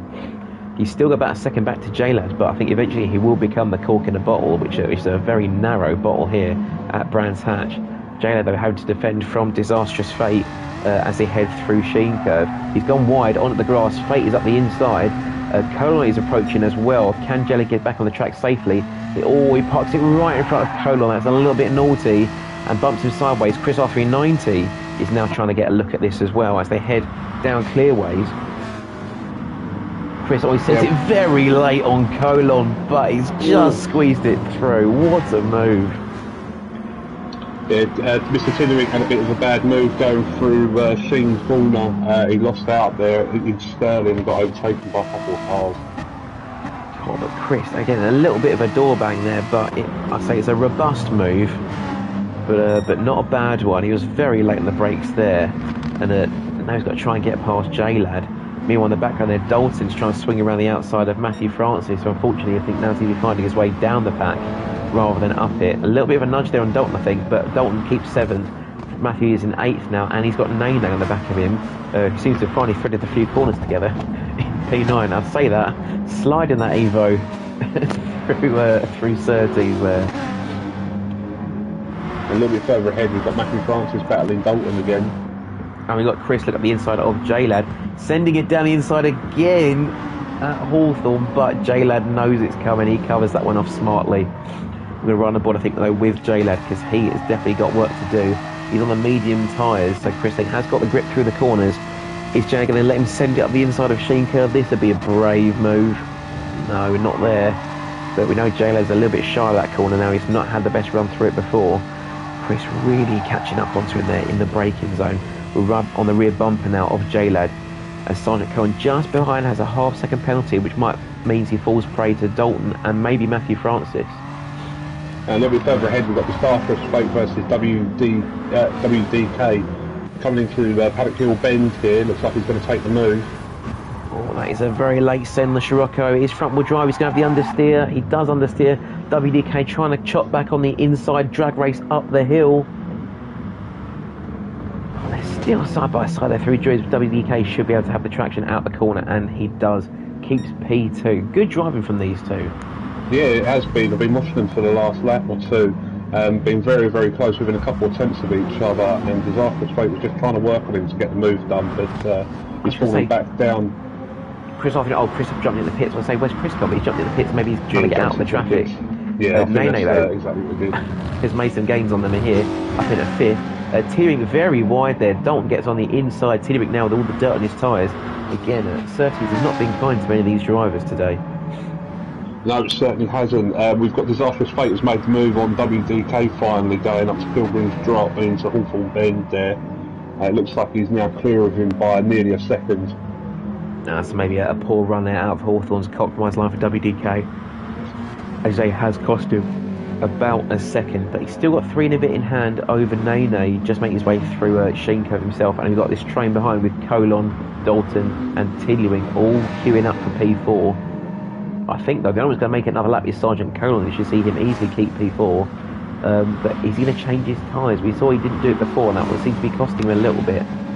Yeah, he needs to get them tyres changed over for sure. But Nene is also going for another lap, as is Dalton. Now Dalton, I think his one's got to be careful because he's not got the same amount of fuel there as Nene, so he's really, really running it quite close here.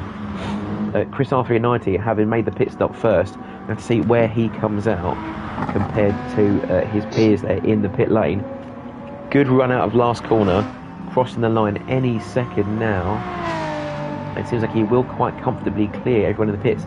Perhaps he didn't change his tyres, I'm not too sure. Oh, we've got people coming out in front of Matthew Francis out the pit lane here. Oh, they are very close. Oh, and Chris Charles made the move as well. J-Lad Tidderick nose to tail. Chris Char has made the move on Matthew Francis. Let's see if we get a quick shot of that then. So he's following Matthew Francis there, and we've got WDK just leaving the pit lane. Oh, that is very close, isn't it? Yeah, and just to it's a huge dive. Goodness me, the replay. But Chris Char has lost it into Graham Hill Bend and has allowed Matthew Francis back through. Oh, and a half-second penalty to boot as well. It's the last thing he wanted. What an incredible move it was on Paddock Hill. He said, probably the most difficult place on the track to make an overtake. He absolutely sent it first-class recorded delivery. But unfortunately, it got returned to sender on the next corner. We've got J-Lad and Mr. Tiddlywink side by side through Hornthorne Bend. Let's have a quick check that one there. They are, just heading through Dingledale now. They're quite a way behind Mad on the pad in terms of the pit stop. So I think we have to jump back to Chris Hoffey 90. He has about 20 seconds between him and the lead. Malad's already out of the pits though. As we mentioned before to him last race, underfueled in the car for the soft tyres. How do you think it's going to pan out for him now as he merges in P2? Yeah, obviously he's got less fuel in the car now, so he's going to have another pit stop. But so the lighter weight of the vehicle now, them soft tyres are really going to work for him. So hopefully he's learnt from last time, and once bitten twice shy as he slides that Evo through Graham Hill there. I hope it's Graham Hill. Up penalty boot as well. Well, he did pick up penalty, so he's got to make sure he sorts those out. Yes, it was Graham Hill. I'm finally getting his corner names right. So there's Chris at off United there. Probably I'll say on net P2. We're expecting Sergeant Cohen to pit on the next lap as he's our last remaining driver to make a stop. Disastrous Fate also hanging on fairly well, it must be said, for P4, having started near the back of the pack, I believe. We've got J-Lad in P5, Tiddlywink still hot on his heels in P6, and another battling duo of WDK and Nene. Then we've got Chris Char and Matthew Francis still going at it for P9 and 10. Dalton. These two are joint at the hip for this race. It's literally heel to toe for both of them. They are just almost inseparable, almost Siamese-like here. These two trying to be split from each other there. What we can see though, Nene just has a little bit more fuel, a little bit less fuel. Sorry, Chris has less fuel than Matthew Francis, so it might just run to the next stint. Who's going to save that little bit extra and make it back in the pit stops? Sergeant Colon pits now from the lead, so it puts Mad Lad into P1. Chris United should just about clear Sergeant Colon, I think, by the time he leaves the pits. Disastrous Fate should do so as well. What about Tiddlywink and J-Lad? Because this duo might just get caught as he leaves the pits. Yeah, Colon's just coming out the pit lane now, so into traffic. This is going to be mad. This is going to be absolutely nuts. He's right on board with Colon. Oh, it's a huge send from J-Lad around the outside. Absolutely incredible. Nene on the inside though. And WDK. Oh, where are the cars? Where have they gone off? It was Matthew Francis and Dalton Bolfin's Paddock Hill Bend. Both went off wide into the gravel trap. Well, firstly then, I want to check out these two up ahead, because J-Lad, with an incredible move around the outside there of Sergeant Colon, Nene sent it up the inside, and WDK thought he'd have some of that as well. Oh, a slight bump there, but that's a difficult move to call. And you also said it was Dalton was involved in a move going wide, did you say? It was Dalton and Matthew Francis both went off at Paddock Hill Bend into the gravel trap. It was separate. I think Dalton just followed Matthew off. Yeah, they both just, I think, went in way too hot. So they both definitely lost some big time there. Mad Lad, though, making big time. Fastest lap of the race, a 1:30 dead, so he's really sending that Evo as hard as he can. 18 seconds up on Chris after 19. If he carries on more like this, even though Chris on the mediums, that's a free pit stop. Yeah, he's pretty much got this one in the bag, Mad Lad, on the pad, as long as he keeps it clean. As I say, the battle is all in the mid-pack at the moment, pretty much from 5th place back. We've got 4 or 5 drivers down to Chris Char trying to battle it out for up to 5th place. Yeah, make you right there. We've got J-Lad at the front of that pack, having made a very brave move there on Colon out the pits. But now he seems to be holding up traffic in P5 there. Was that Nene? Was that WDK, I think you mean? Yeah, just caught the rear end of Nene there. It was lucky they both survived through there. Well, he's running it close. That is now twice in 2 laps that WDK hasn't quite made that braking zone and definitely nudged someone else heading through Dewey. So maybe he's got to be a little bit more cautious through there this time. We're going to run a there with Chris Charge. Looks like he's going to have a good run on Sergeant Colon down Pilgrim's Drop. And you can just see there the chic run at that 5-litre V8 in the Lexus, flying past him as like he's not even there. Takes P8, but he's on the inside, so I keep it nice and tight here. And And he does. Coleman look a bit menacing in the back there. Oh, almost got that front lip right underneath to defuse that Lexus. But he is clear. Lexus in P8. And just up ahead there. Nene looking to make the move on J-Lad here. What a move that was. Side by side through Sheikah. That's incredible driving. We know J-Lad doesn't like it out there. And I think Nene could smell the fear. Made an incredible move. Let's have another look at that one then. I just called out the corner of my eye, but we're right on board with them now. Nose to tail, side by side, and I think I made that move myself in GT Fusion the other week. Very nice to see that one. Yeah, Nene's nearly dropped it coming out the last corner there. It looks like J-Lad's going to have the run on him into the first corner. No, he's got to give him space. He has backed out, but he did put it in his mirrors. He just gave him something to think about. Maybe it's going to play in his mind as they head up to Druids. But it looks like Nene will keep that line nice and tight. I don't think we can see him make the same mistake that Chris Char did. Of course, with that four-wheel drive, it will be pulling him out of that traction zone very quickly. So he's in 5th, J-Lad's 6th. Go on then. While we're further up the field here, we've got Chris 390, Disastrous Fate. Oh, they were a lot closer. It looks like Disastrous Fate was giving Chris a little bit more space here, but they were really onto the back and front of each other. But it looks like it's eased up a little bit now. They were fairly close, I do agree, but I think now you look at Disastrous Fate's tyres, they're starting to show quite obvious signs of wear. I think if he may last another maybe 2.5 minutes, he should be alright to stick another pair of softs on, but they're going to be a real pain in the bum to deal with in the meantime, I think. Yeah, as long as he takes it easy coming out the corners and shifting up early, there's no need to drop it down to second there. If he can upshift a little bit earlier than what he's currently doing, he'll be able to stave the wheel spin and gain the traction with the vehicle. Of course, I think as much as he wants to probably try and take P2 again, he's done the pits now actually. Yeah. I think that's a little bit early, you know, because he's far too early. Soft tyres 14 minutes. I would have stuck it out there for another 4 or 5 minutes on them tyres.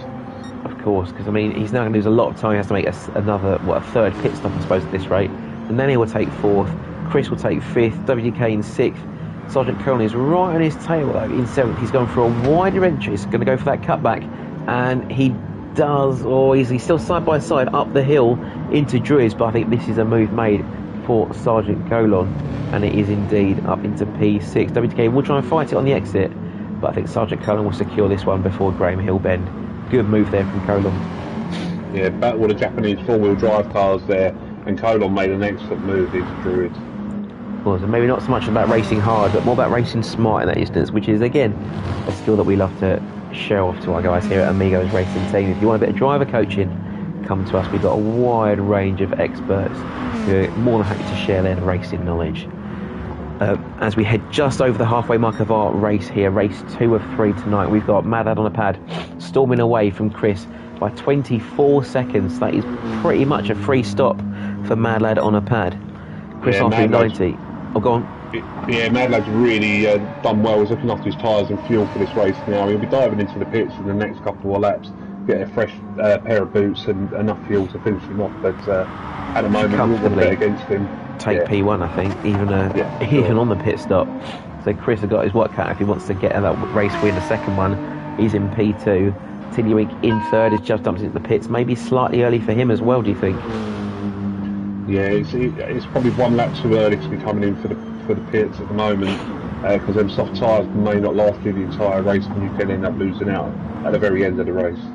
Of course, I mean these guys, most of them having just made out of our progression league. You know, they've got the grips for the sim racing, they've got the grips for the etiquette and the tactics, but I think there's still a couple of things they need to work on in terms of when the crossover point for the tyres is, and when it's more efficient to stay out or undercut or overcut. But of course, these are all things that will come with time. We've still got plenty more rounds left here in the Touring Car Championship. Yeah, what I'm hoping is that some of these guys, that they watch the stream back and they listen to the advice that we give them, and they can take that into their training sessions that they run with each other throughout the week, and they can work on strategies a little bit better just to make them a little bit more competent in what they're doing. It's not just about being the fastest on the track, it's about being the most consistent. I definitely agree there, and you know, it's that while of course we do enjoy commentating on these and watching the battles unfold, we do hope there's something that, even if you're not a member of the Amigos Racing team, if there's something that new that you've learned today, drop it in the comments, as we see a disastrous fate try and drop it on the inside of Matthew Francis for P7, but nothing going there. The Scirocco, though, with a fresh set of soft tyres, this is a matter of when rather than if, I think, as he pursues that Subaru through the third to last corner. But again, we said disastrous fate came in very early. He's still ragging that Scirocco as much as he can. And I think if Matthew Francis just races sensibly, he might well have him for the end of the race. I think he's going to let him go now, it looks like, on the inside of the final corner. Yeah, it might be worth it off just letting him go so you're not losing as much time by defending it so much, which is a smart move there by Matthew by letting Disastrous through, because I think Disastrous Fate is going to have to end up boxing again for another set of soft tyres towards the end of this race. And if we maybe scroll up the field as well, we can see if we got any more. We've got Chris R390 with a very worn set of mediums. He's got another 10 minutes to go. If we count back to him, Matthew Francis is about a pit stop behind, which is a shame really, because they're both going to have to pit, because I hope Matthew Francis would at least have another chance of getting past Chris for a podium spot. But I'm not sure it's going to happen in round 2. I think the ones we need to be looking at here for P2 and P3 is Nene and Sergeant Colon for the time being. They both pitted, they've both got enough fuel as well, so it's only Chris Char needs to box this lap, and obviously Chris R390 as well needs to come in for fresh set of tyres and fuel. So Mad Lad on the pad, Nene and Colon are my 3 for the podium at the moment. Well, I think since Nene's finally gotten to grips with the first section of the track, he is looking much more convincing for that podium spot. Colin as well, he says he's run a very consistent race. He's been very consistent since he joined us from last week. Of course, that minor tyre infringement he rectified himself. That did unfortunately cost him 1 or 2 spaces. But I think out of all the drivers on the grid who we haven't mentioned previously, like Mad Lad or Gina Quinney, I'd say Sergeant Colin is probably the most strategically minded driver out of the pack. He's been very, very, very consistent. Yeah, I've raced with Colon in a couple of other leagues that we run, and he's a lovely fella to talk to, and he's always willing to learn as much as he can to better himself in racing. Yeah, I must say, from the times I have raced with Sergeant Colon, I have seen a real dramatic increase and improvement in his racecraft. So hopefully this is just another step on the way to him maybe joining one of our Tier 1 lobbies in the near future. Very sure. Nene's just a little bit of an off at Surtees there, but he's back on circuit. He hasn't dropped too much time. But he's got to be careful. I saw him just kick up a little bit of dust there. Yeah, I think he's got to make sure he doesn't run his car too aggressively now, because you see those front tyres are starting to crumble away now as Mad Lad does jump into the pit. He's easily going to be clear of Nene once he leaves the pits, I'm sure.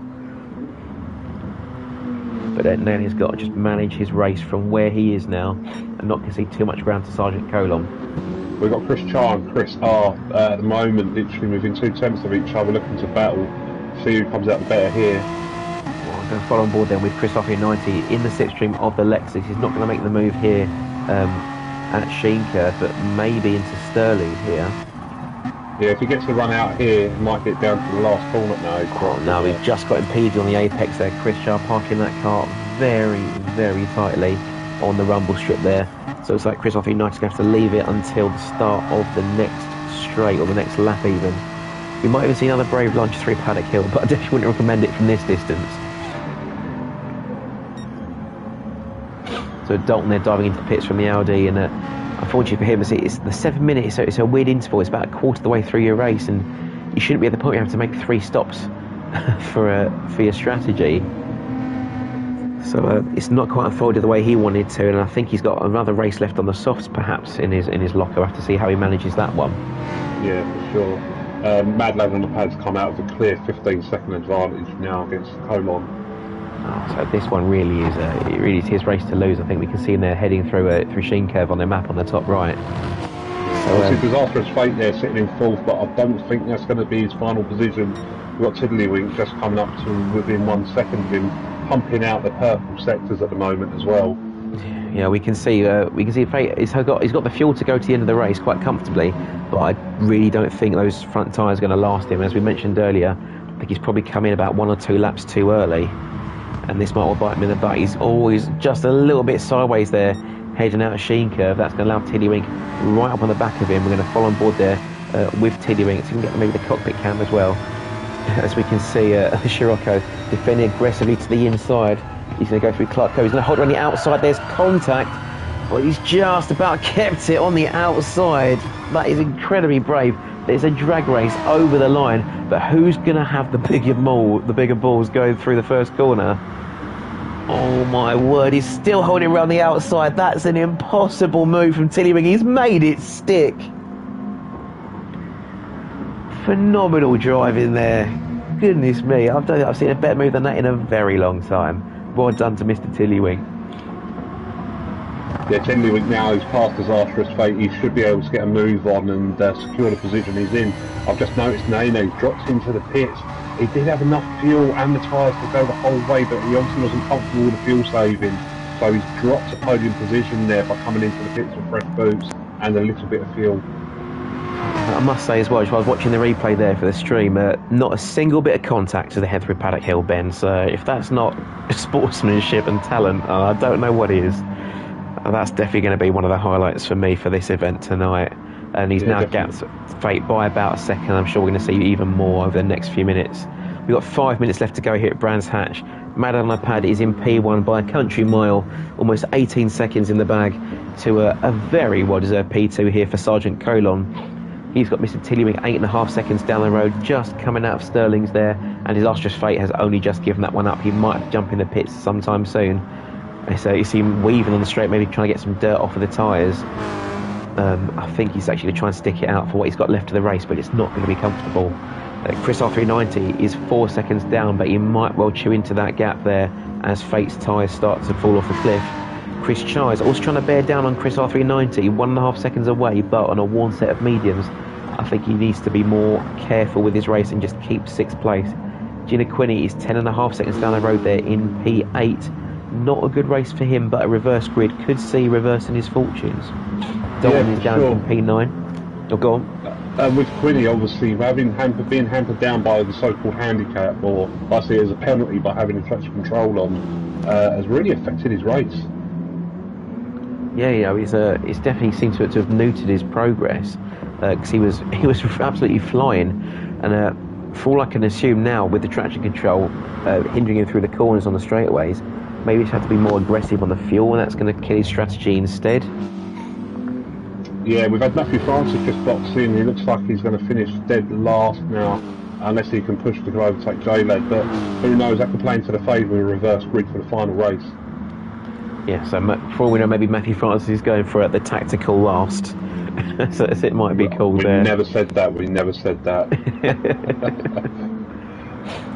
Although, I think, was there a roulette race we did, or was it, no, it was the Cuzzy SuperSquid event we did with the reverse grid for qualifying, which was an interesting setup for the books. Yeah, reverse grid for fastest driver, and you didn't tell anyone, and I pumped out the fastest lap, and then when the race started, I was at the back. Yeah, cheers for that.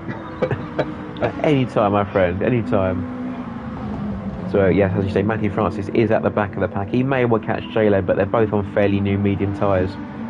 So, not sure there's much more left in that battle. I'll just see if we can try and find a battle on the map, to be honest. It looks like Mr. Tiddlywink is battling Willie Madad for the fastest lap. He's gone 300th purple in the first sector, but a little bit wide there. I've been watching is Chris R390 on Catching Disastrous Fate. He's taking chunks of time out of him now, because Disastrous obviously has got their worn tyres. We've possibly another lap there. We've got this lap and one more to go. I think Chris R. Can we jump down to AWS in the pit lane for some striking distance graphics? Yeah, we're looking. It's going to be an easy overtake. The next lap for Chris R. Yeah, striking distance in 1.5 laps. But let's have a look and see just if that striking distance does mean anything. We've got just under 2 minutes left, so there's probably another lap or so left on the race counter, and I think actually, as you say, he's now got that gap down to under a second, so it might well be striking distance within 1.5 laps. We'll have to see how this plays into Chris's hands. Who needs fancy computers when you've got my brain? Yeah, exactly that. The racing brain, we don't need computers.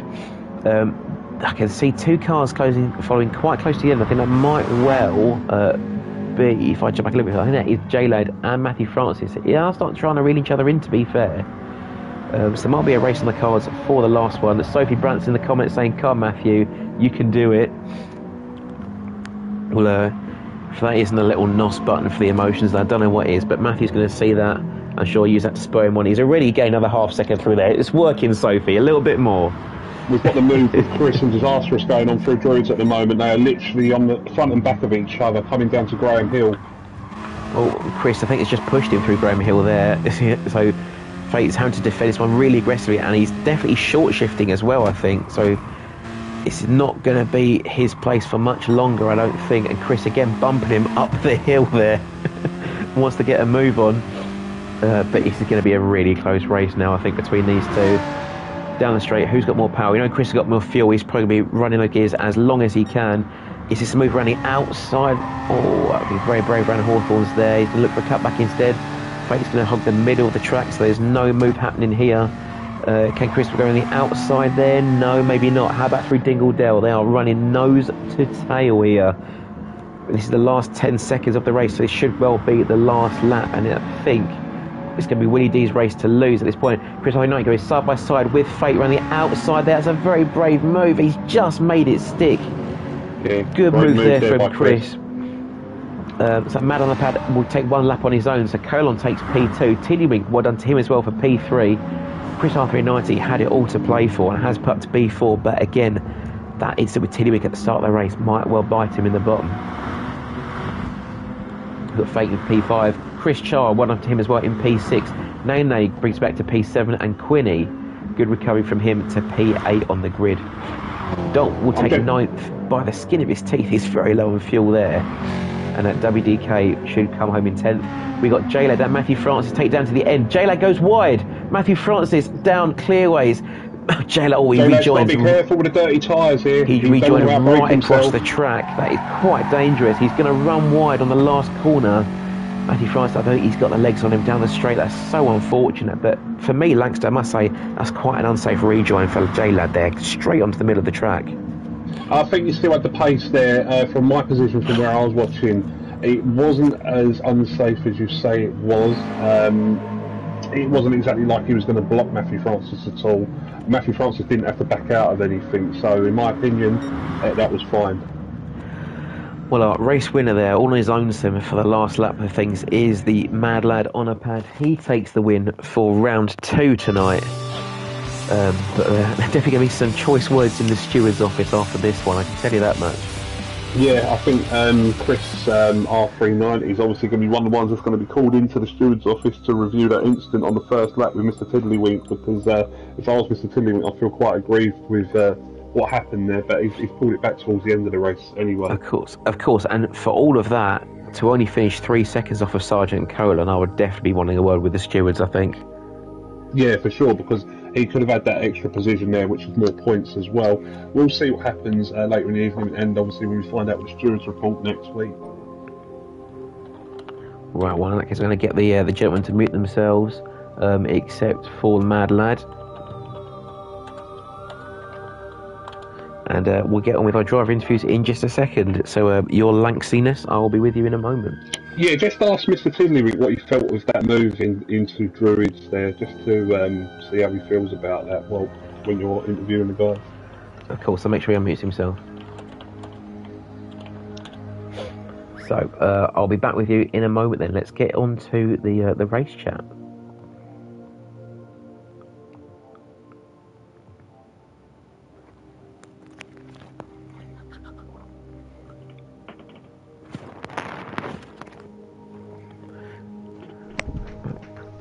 Good evening, racers. You're live with Amigos. Please keep it clean. Mad Lad, are you there? Yeah, I'm here, Squid. Did you notice any cars in your rear view tonight, or was it a bit of a Sunday drive for you? A little bit of a Sunday drive, I've got to admit. It was a bit lucky at the start. I just had to get away from all the carnage that was behind me. I think carnage is a very kind way of describing it. I'm going to get onto that later with someone that I think maybe didn't quite benefit as much as you did. What's your strategy for the next race? Because you seem to be going quite conservative in that one. Yeah, I'll just go conservative again, hopefully stay near the front. And yeah, do a bit of fuel saving. Hopefully the tyres last. Do another 2-stop. Hopefully get another win. And a last question then, but please be honest. Do you think the traction control is helping you? No.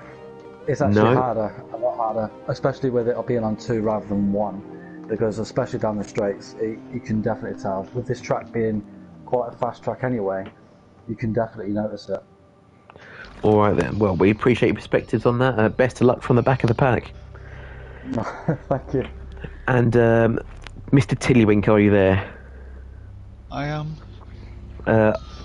Firstly, I think Lancashire, our hearts really do go out to you. We've heard Matt on the pad describe Turn 1 as carnage, and I think nobody suffered from that more than you did. Turn 1 was carnage. I think we went 3 wide in Turn 1 at one point. I'll have to have a look at the replay again. It was about, I think it was about 3, maybe 2 or 3 abreast at one point, and then up at Druids at Turn 2, I think you got decimated. One way of putting it. Yeah, and, I'm not sure what happened there.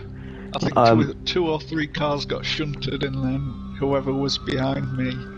We definitely saw a car shunt into you. We're not too sure exactly if there were multiple contacts there, but it's definitely worth looking at. And we're ready in the steward's office should you wish to make an appeal. Well, I'm not sure what happened. I'm really not. But either way, though, replay, like I say. To come all the way back to P3, I think satisfied must be an understatement. Yeah, very satisfied.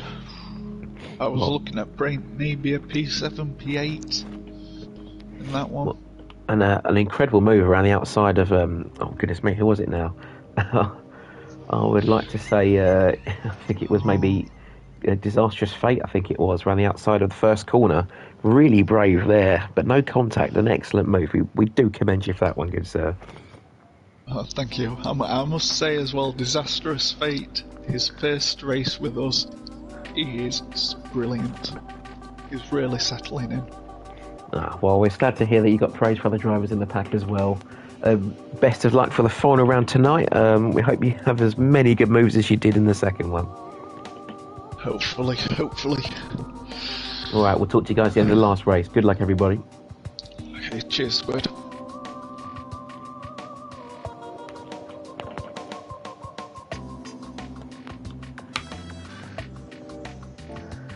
Right, well, speak to Mr. Tiddlywink. He wasn't quite sure that anything had even happened. He just says he just got exploded. Yeah, I heard he said there was like 2 or 3 cars and there was a contact, and the next thing there was just an incident. So, but I'm sure I'm going to advise him to review that in the replays and maybe get the stewards involved for that one. Yeah, well, it will be an interesting event, no matter what the results. We've got a new visitor here. It's be Optimus Prime's Japanese cousin. Driftimus Prime. He is actually registered to race for the TCR League, but I believe is this the gentleman that was in hospital with his wife? Yes. Yes, he did have that in the Discord. He was going to be missing at least one event, so maybe everyone's got the green light to go, which would be nice. And of course, Driftimus Prime or Mrs. Prime, if you're watching, we do hope that everything is well. Well, we send all our loves and thoughts to you guys. And of course, maybe that is Phil McFarlane in the comments saying that he's back. Maybe he's been watching from hospital and now he's got a chance to get in on the action. So if that is you, Phil, we hope you're ready to race. No, he's just left the room. He's not ready to race. Never mind.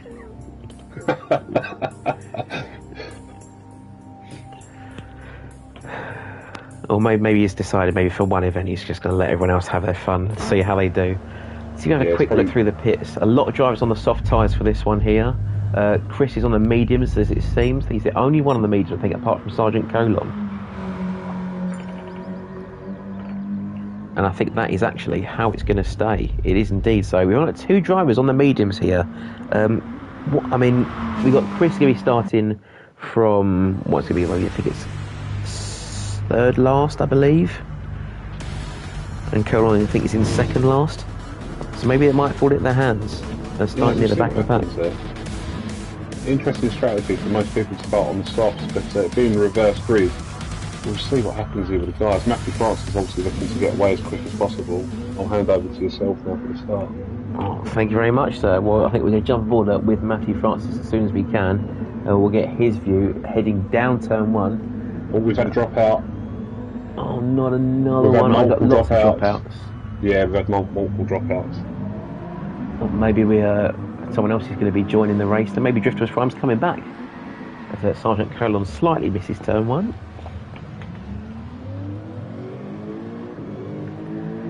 So, once again, we've had a fantastic start for proceedings here.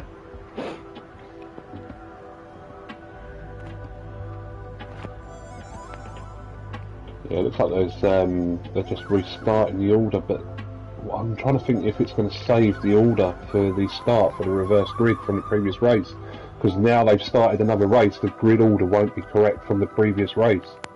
Well, I think because they didn't actually finish the race, it's still got previous race results as they were. Okay. If you check the top of your page, so they might well be okay.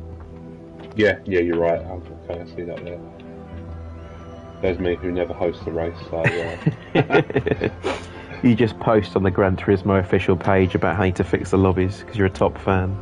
Of course, top fan plus #1, that's me. And obviously something's getting done. I must have a voice because they recently updated GT7 and gave us a little bit of lobby action, so we'll see if my arguing with Polyphony Digital still works in future.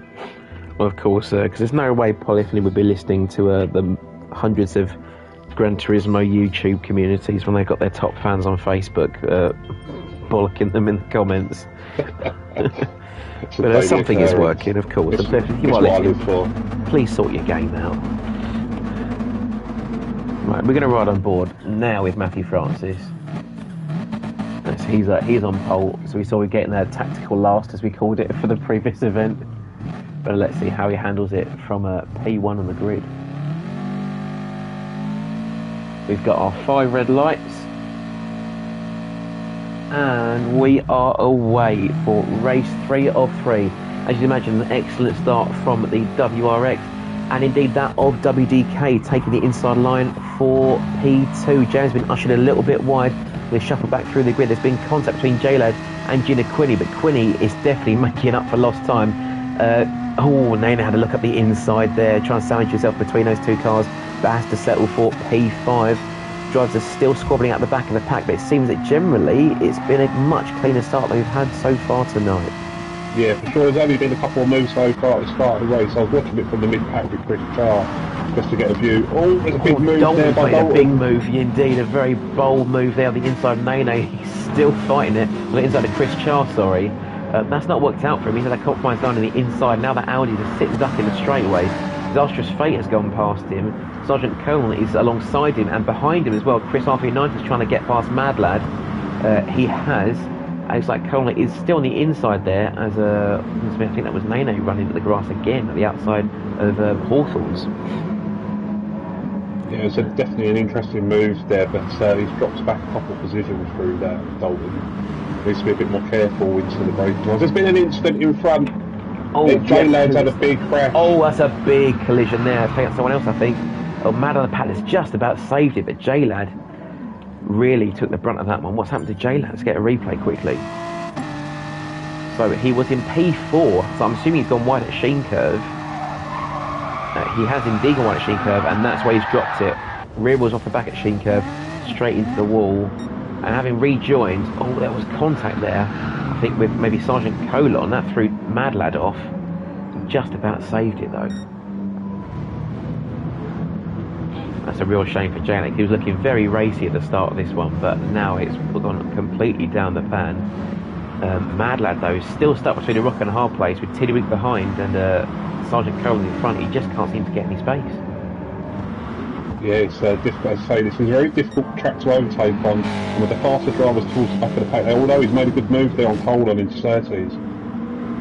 Oh, so of course I've just cut away and I've missed it. But so Mala then finally passed Sergeant Colon. Tiddlywink is right up behind Sergeant Colon as well, right in the slipstream. Colon's letting go, but again we know Colon's on the mediums. Maybe he's just going to leave that battle for the pit lane rather than on track. Yeah, for sure. Unless there was an earlier incident that we may have missed where he's letting through. But we'll see what happens later. Of course, I didn't even say hello to Bradders, who's saying good evening to me in Lancaster, as has Urban Fire. Good evening, gentlemen. I hope you're still tuned in. I didn't mean to blank you. There's been so much going on in this one, you wouldn't believe. So things really are starting to heat up now. Matthew Francis is still in the lead of this race, but he has got Gina Quinney hot on his heels. We might see another wonderful Subaru Mitsubishi battle as we head over the line. Where has Jimmy Quinney come from? Where was he in the previous race? I think he was 8th, if I remember rightly. He didn't have a great finish, but he must have started MP4. Yeah, so he's had a great start for this race here, and it's going to be a good battle with him and Matthew Francis. And I'll say, well, you say that, but I think you've just cursed it. He's right at the inside already. A horrible run with Matthew Francis there. Nudged wide through towards through Druids there, give back as much as he got, but Quinney around the outside. Now into the lead, and Matthew Francis going to get attacked by Nene as well. So we got Mitsubishi Subaru in the front 4, and he really is under threat. As Urban Fire asks, can we get a woof from the big dog? Woof woof! What do you want to... Some say he's part canine. So there, Quinney is in the lead. Matthew Francis now having to defend P2. Nene 3rd, WDK 4th. Disastrous Fate is still trying to get on the tail of this front 4 there in P5.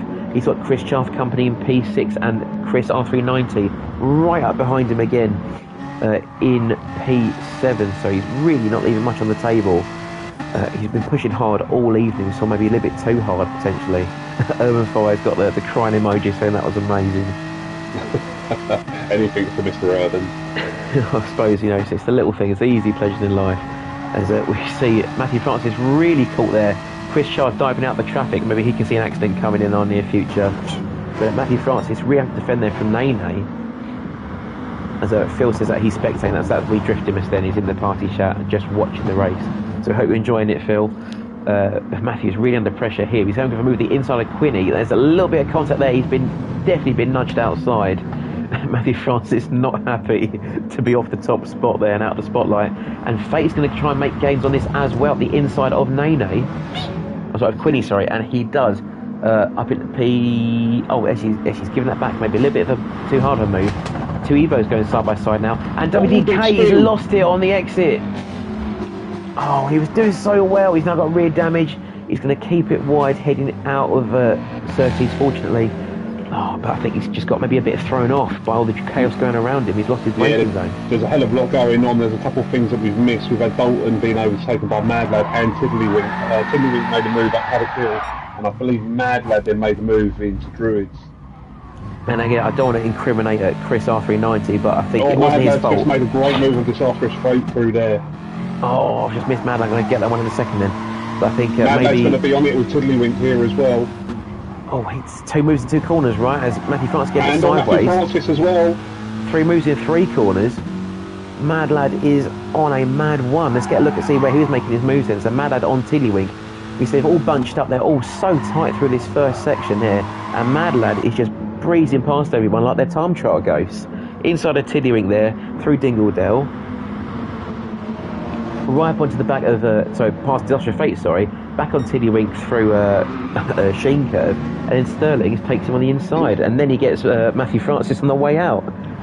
Yeah, I think the problem that's happened with Matthew Francis is that he's had a penalty to burn, and with the penalty burn, it's very difficult to get rid of here at Brands Hatch. So he's having to break a lot earlier, but it looks like Mr. Tiddlywink's off there at Graham Hill Bend. Oh, he did just go off there. Mad Lad trying to make I think he lost the place to Disastrous Fate around the rest of the lap, but now he's back into P3.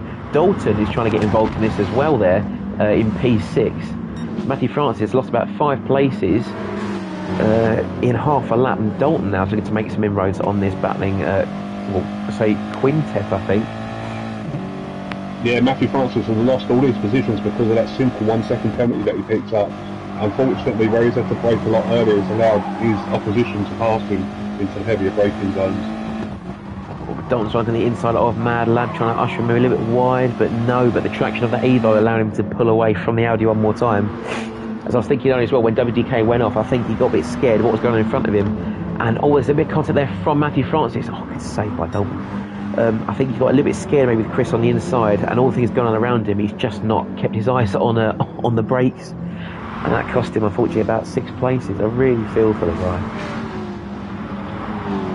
If I'm saying this is brilliant racing, you've got to love Browns. That's Matthew Francis dives at the pits there, face change tyres, as has Tiddlywink, and disastrous fate for their first stops of the evening.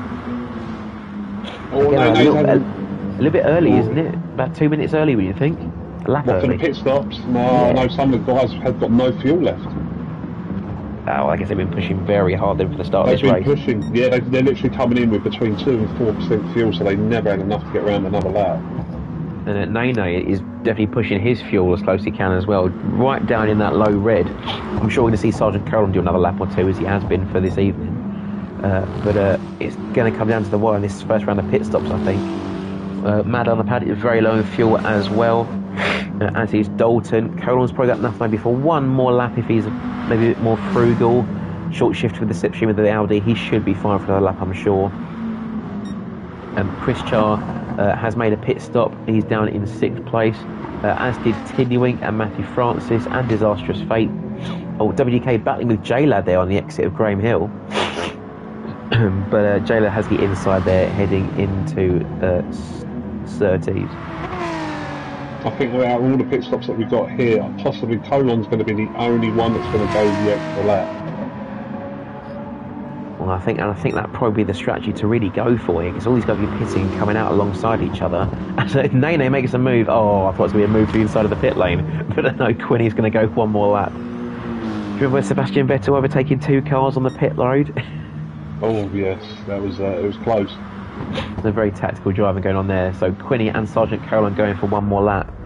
So Chris Char is going to be our lead driver to have made a pit stop earlier this race. If Colon's smart here and he can save the fuel for this next stint, take full take of fuel, wasting mediums, he can go the whole way, but it's down to him to save the fuel. Yeah, it's a lot of fuel you have to save. You have to save fuel for, well, I'd say the better part of 20 minutes, really. But I think the guy's only started with half a tank of fuel, so I guess it is possible. It is definitely possible. It's just down to him if he wants to do it. I've been watching him. He has been short-shifting at some places. He definitely can make this one strategy work for him. We'll have to see how he approaches his pit phase then in the next couple of laps. So Chris Char running a little bit wide there, but he has cleared the guys behind him in the pits, and he has also got another 10th in his pocket on Mad Lad's fastest lap. So this might well be an interesting one for Chris Char, who's not at the best run of form in the past few races. He's now half a second purple, so he really is giving it everything he's got to try and make some inroads on those who are yet to stop. It's 18 seconds to the front, or 18 seconds to Quiddy, 15 to Sergeant Colon, so you might just jump them if he gets this last sector right. Yeah, he should definitely come out a few seconds ahead of these guys.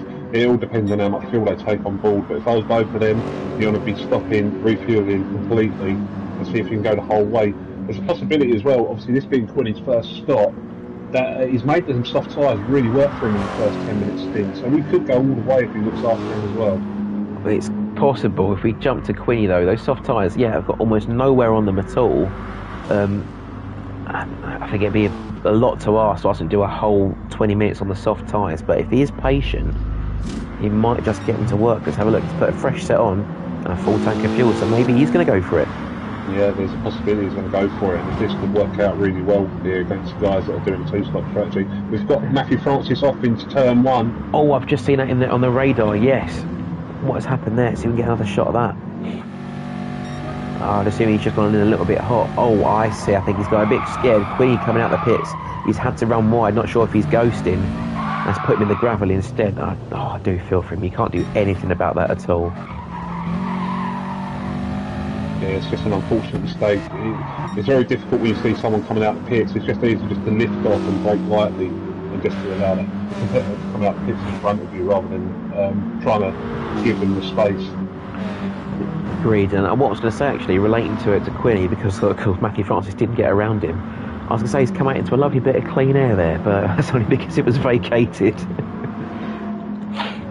So we still got Chris Char there in the lead, but all that time that he took out of Mad Lad on the pad is starting to come back at him now, as Mad Lad has got about the same amount of fuel, slightly better tyres. So these two might all be pitting at the same kind of time. So now it's all down to, I think, inherent race pace. These two are definitely going to go for another pit stop, I'm sure. Yeah, you're probably looking in around about 6 or 7 laps time that both of these guys will be dropping into the pits. And a little bit of fuel. A mad lad dropping into 129, so he's Mr. pushing Tiddlywink harder than has dropped anyone. off and just let 2 people through. Obviously, we get a replay of that one. I just missed it. So he's got Nene right behind him. Nene, I think, has made slight contact twice through that corner. Tiddlywink, he kept his foot down through the last corner and then ended up on the grass because he just couldn't get the car turned in. But I'm not too sure where that falls on. I mean, it's debatable because he was bumped twice by Nene, but he did choose to keep his foot down out the corner. At that point, he was on his own. Yeah, then he's put himself out wide, but it obviously depends if the pinball effect has pushed him out wider than expected as well, so that may have to be reviewed. Well, he's going to blaze past Nene down the straight there to take P4 back, so he's clearly not feeling too hurt about it. He's now at disastrous fate, half a second up the road in P3, so either maybe Nene has let him go on straight away, or Tiddlywink's just thought, I'm not wasting any time behind this guy. Not wasting any time. Back at the back, just a quick shout to J-Lad. He just dropped it a little bit into 30s, and this has allowed WDK to make a move on him there. Okay, so WDK will be up into P11, I assume then. That's correct. We've got the very kind of beginnings of a train starting to form here. I think just behind Gina Quinney, we've got so Dalton in 7th and Sergeant Cullen trying to catch back up to them in 8th place. We know Chris Arthur-Knight is going to be driving like a bat out of hell all evening, so we can surely see him on the end of this train shortly. But Roadrunner Dan has just joined us in the comments. Wow, hello Roadrunner. We've got Squidgy and Waxter in the comments with us tonight. But as you said, the Quinny, I think, has just let Dalton go, so maybe, as you say, Quinny is going to try and play the long game. He is short shifting that Evo as well. So maybe he's happy just to let that Audi go and have him back in the pit stops. They're probably due another 5 minutes. Yeah, for sure. I'll just hang on to the back of these guys unless you can get a definite move so you don't waste your tyres at all. Just keep the threat he's going to have, though, is Sergeant Cohen behind him, just a touch more fuel and medium tyres. So those are going to so hopefully they're going to work together, I'd assume, but you never know. Yeah, for sure. I think, as I say, Quinny is definitely on the same strategy as Colon, just on different tyres. Because the different tyre there is very, very easy. Yes, Dan, it is with Lancaster. I've got a new commentary pal because you went AWOL for about 3 years. We've got Dalton's just gone off there, and we've got Quinny making the move, and Colin just behind. Oh, there's been contact. Oh, Dalton's gone sideways. Oh, right into the gravel there at Sheen Curve. That is a big off there. Colin's gone past. Chris Arthur-Knight's gone past, and Matthew Francis. What's happened there to Dalton? Let's get a replay. So he went wide there, and that allowed Quinny up the inside. And Quinny's not left in the space, it must be said. Maybe he thought he left him more than there was, but Dalton had nowhere to go. We've had a disconnect. A disconnect? Who with? So Nene's disconnected. I think we may have the same thing that's happened in the first race. Let's keep an eye out here for. Yeah, there we go. Nene dropped out. Nene has gone. That is very unfortunate. He was doing so well before, but these things do happen. But unfortunately, that puts us down to a field of 11 drivers. But as I say there, I think, to be fair, Quinny didn't leave him any space on the outside of the track, and Dalton, even if he tried to slow down, would still have been on the grass. We've got the battle for P1 between Chris Char and Mad Lad on the pad here at the moment. Just watching it now. Yeah, it is heating up over here. If I maybe get my buttons back, I think the lag has messed that up a little bit. There you go, we'll jump on board with the Mad Lad on the pad, the artist formerly known as Willie D, as he hunts down Chris Char there for P1. Of course, we've got Lexus power, Mitsubishi power, Dano Clearways. Who's got more power? It seems to be the Lexus. He's just pulling away in the traction zones, but we know the Mad Lad on the pad is an absolute demon through the corners, right on the bottom of that diffuser there, looking for a move the inside. No dice. Chris will defend right to the outside. Chris is still going to defend, but is there a little bit of a cutback on? No, there's nothing there at all. We've got Zino in the comments saying, Squid Langster, loving the commentary. Is this the day the Lexus gets a win? What do you think, Langster? Oh, there's every chance that Lexus could get a win, being Zeno's favourite choice of manufacturer as well. But Mad Lad on the pad, hot on his heels at the moment. We'll see. He is hot on his heels, but not as hot as those front tyres. They are looking absolutely cooked, especially that front left. Yeah, for sure. But the battle that's going to be looking for P1 is definitely between Quinny and Sergeant Coleman has just made the move around Druids there on him. So now we have to see maybe if he can get the better of them again. Those medium tyres, he will have the lasting advantage in terms of grip, I think. But we know that Quinny's been saving his soft tyres very well, and actually looking at his tyre wear, it's almost identical on a softer compacted tyre, which really is a commendable effort from him. Maybe the traction control handicap isn't as much of one as we thought. Yeah, the traction control handicap's definitely worked in his favour to save the tyres, but if you watch his braking, he's braking a little bit earlier and lighter, which is definitely saving the front end of that car. We spoke to Willie D in his interview, and he said that TC2 was definitely not helping him at all, so maybe Quinny is just using the traction control just to save the tyres, as you say, and I think the lighter braking is definitely helping him. But one person that's also helping is behind him, Chris R390, again on the rampage. He's got some very worn tyres that he's probably due a pit stop this lap or next, but he could be well within a shot of at least, I'd say, Paul saying if he keeps at P5, knowing that Matthew France is behind him, probably to pit as well, and Dalton in the front wheel drive Audi, I don't think he's going to see much better than P7. Yeah, I think the only person that may capture P5, let's have a quick look at the timings here. Yeah, so Disastrous Fate would slot into P5 provided he keeps it clean, and then Mr. Tiddlywink as well is in for P5 at the moment. It seems that Fate must have made a pit. There's a little bit of contact there, possibly from him and Tiddlywink. They are very dicey there through the last corner. It's interesting, the Disastrous Fate with the semi-full tank of fuel and the new soft tyres. Has he misjudged this one? Because it doesn't look like he's driving particularly conservatively. You can see on the bottom of your display there, he's going full lock through every corner. So he's really throwing that Scirocco around. He proved me wrong slightly in the previous race. He managed to go until pretty much the last lap before the tyres started really dropping off, and he only lost one position out of it at the end of the day, so we'll see if it works into his hands this time round. That's true, and to be fair, I can see as well he's using second gear just to get the car to dip into the corners, then back up into third to pull his way out of the corner, so I guess he is trying to save those fronts as well, but Tiddlywink is still all over him. I would let Tiddlywink go at this point, because Tiddlywink's obviously got the better tyres and car to save them tyres as well. And instead of defending so heavy, just let Tiddlywink go, and the tyres will last longer throughout the rest of this race. Well, you say that, but Tiddlywink, I've just pressed the wrong button, get away. Tiddlywink has just dropped it onto the gravel there. So I think he would have been better letting him go, but in fact it's probably better to stay out.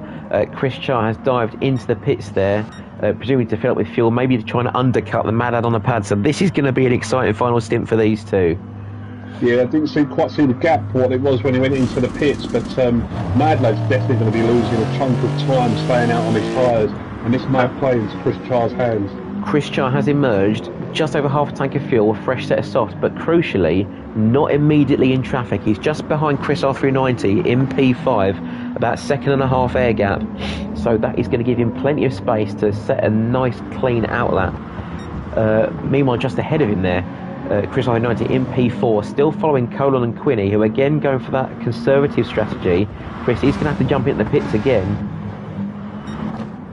But the question is, has Chris Char got the pace to catch up to the two snails, if he were the rabbit in this instance?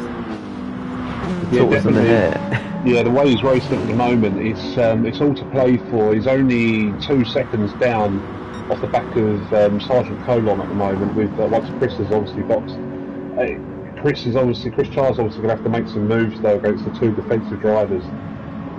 Yeah, he's definitely got to play for. I'm sure we're going to see Quinny and Colon take P1 and 2 respectively, but he's 21 seconds behind Mad Lad as he moves into the pits there on the top of your radar there on the screen. He's 21 seconds enough. We know he's not going to fill all the way. He's saved just a touch of fuel as well. It's going to be tight, I think, as he crosses the finish line. Yeah, I think he's going to fall out behind Chris Char in this instance. I'm going to jump on board there with the Mad Lad himself as he refuels. Quinny and Colon are just going over the line now, as is Chris Char. He's leaving the pits right now. It's going to be close, but he's just been undercut there by Chris, and now it's going to count. If that one lap fresher tyre is going to make the difference. He's put a substantial amount more fuel in as well, so a good 10-15% more fuel. Yeah, obviously he's not comfortable with how much fuel he required for the remaining amount of this race, because there's only 7.5 minutes, so that equates to around about another 5 laps remaining. It does, but I think maybe he's also, with the Evo, he's got to really rev the hell out of 4th gear to get it to move in 5th. I think he just wants that extra fuel that he can burn to get into the power band again. He's also been very aggressive there, almost drifting it through Surtees. But he's only half a second now off the back of Chris, so whatever he's doing, he's making it work. Yes, it's definitely all to play for with the top 4 drivers here. We don't know who's going to come onto the podiums. Mad Lad on the podium, obviously got a great start. He's got to get the moves done as quick as possible before them tyres wear off. Well, that is 2 tenths in one corner. Chris Charles gone on the gravel, and that is a move of the inside for Mad Lad, and he needed it done early. I pressed the replay button again, I'm a blooming idiot. Mad Lad makes it through to P3, better sooner than later. And now the question is, can he gain those 2.5 seconds on the leading pair? Yeah, for sure. He's catching Sergeant Colon here at a rate of knots. It should dispatch him within the next couple of corners. Well, I want to jump back and see what's happening with the guys behind us. I see a battle going on there through Sterling's, but I know I can see Mad Lad looking for a move on the outside of Sergeant Cohen, or at least a late cutback. He's holding it. Going around the outside. Oh, and he is a clean as you like around the outside. I thought he was going to run it off into the gravel there, but no, he's made that stick. That's an incredible piece of driving there. We know Sergeant Cohen saving fuel as we cut to our replay here. Cohen defending to the inside as you would expect, but Mad Lad, what are the clues in the name? Sends it all the way around the outside. Not a hint of a contact and just a hint of a lift. P2, 1.5 seconds left to Gina Quinney. It really is anyone's game to play for here. Yeah, it's been some incredible driving with Mad Lad on the pad. As you say, it's quite right.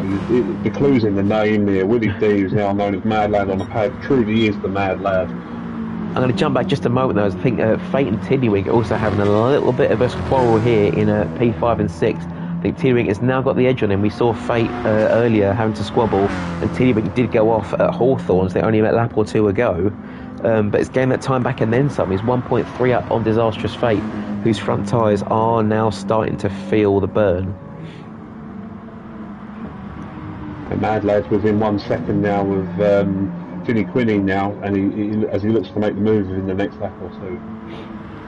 Okay, I can't see many more fights going on the radar, so I'm going to jump back to Mad Lad. Oh, he's just got on the gravel. I just caught it on the edge of the shot there.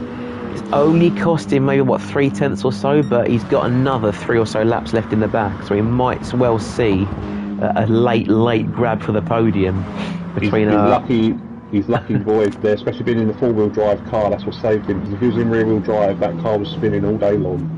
Oh, I agree. We've seen Chris Charr lose it once or twice in the Lexus already today. We know those rear-wheel drivers are prone to a bit of a sideways action there.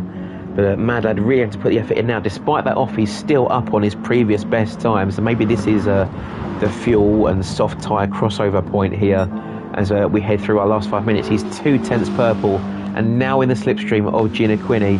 Let's see what this Evo's got against its sister car heading down Pilgrim's Drop. Looking at the same distance, Chris Charl and Sergeant Colon as well for the battle for P3 is another one that's unfolding as well at its precise time. So it could be all change for the front 4 drivers, but of course there's only 3 spots on the podium.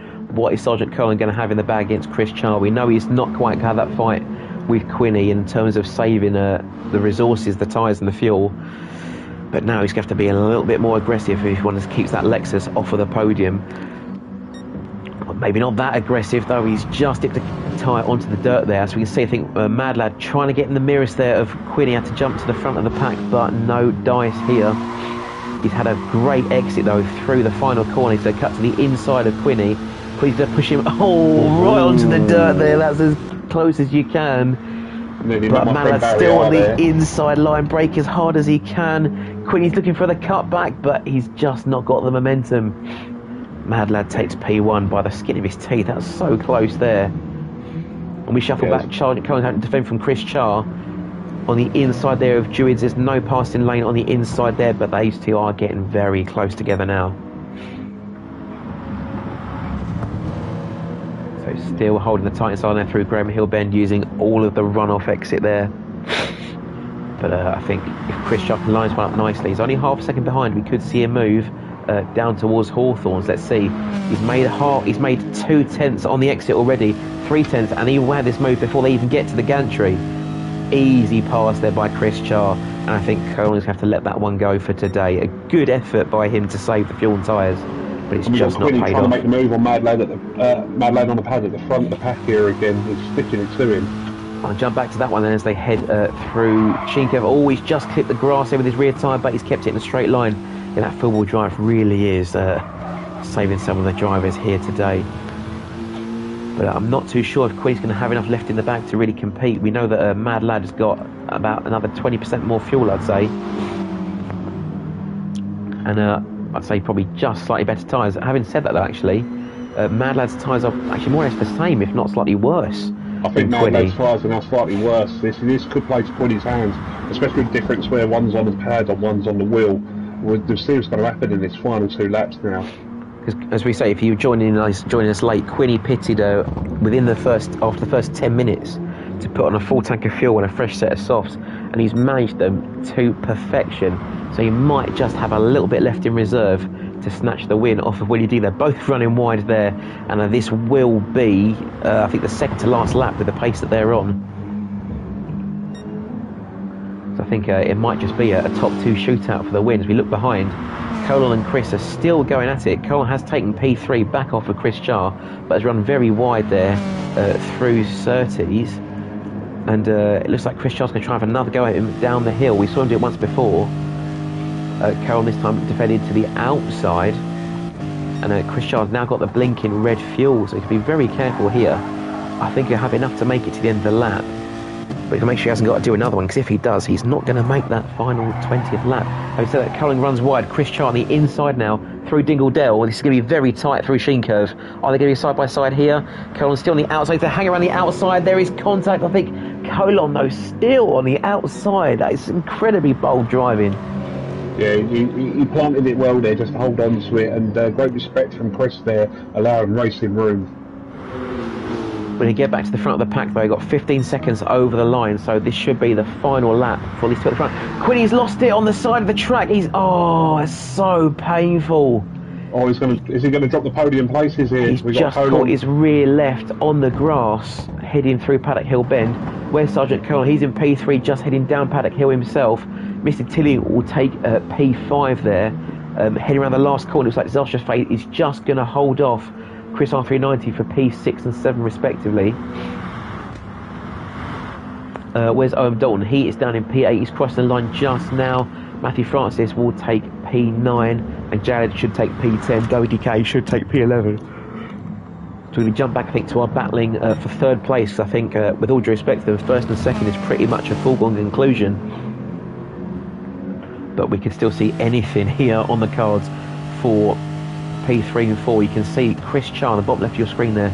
It's really starting to push that fuel to its limits. The tyres are holding up, but I'm not sure he's going to afford to catch up to Colin. And I think Quinny might be having to save now as well. We can see him at the front of our shot there from the bumper of Chris Char.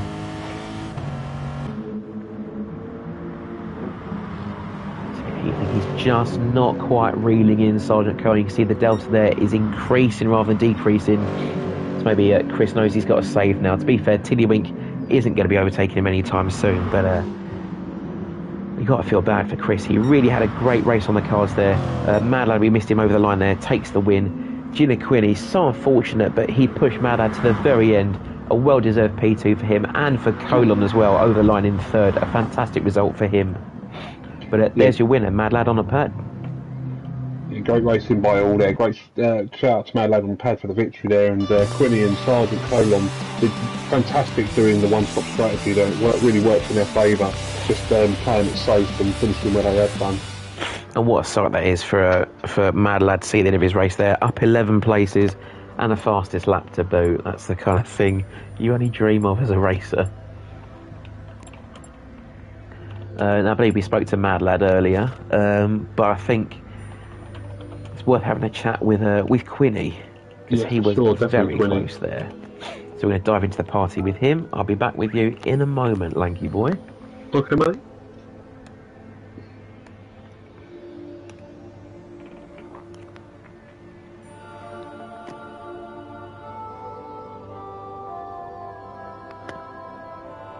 so I pushed it a little bit.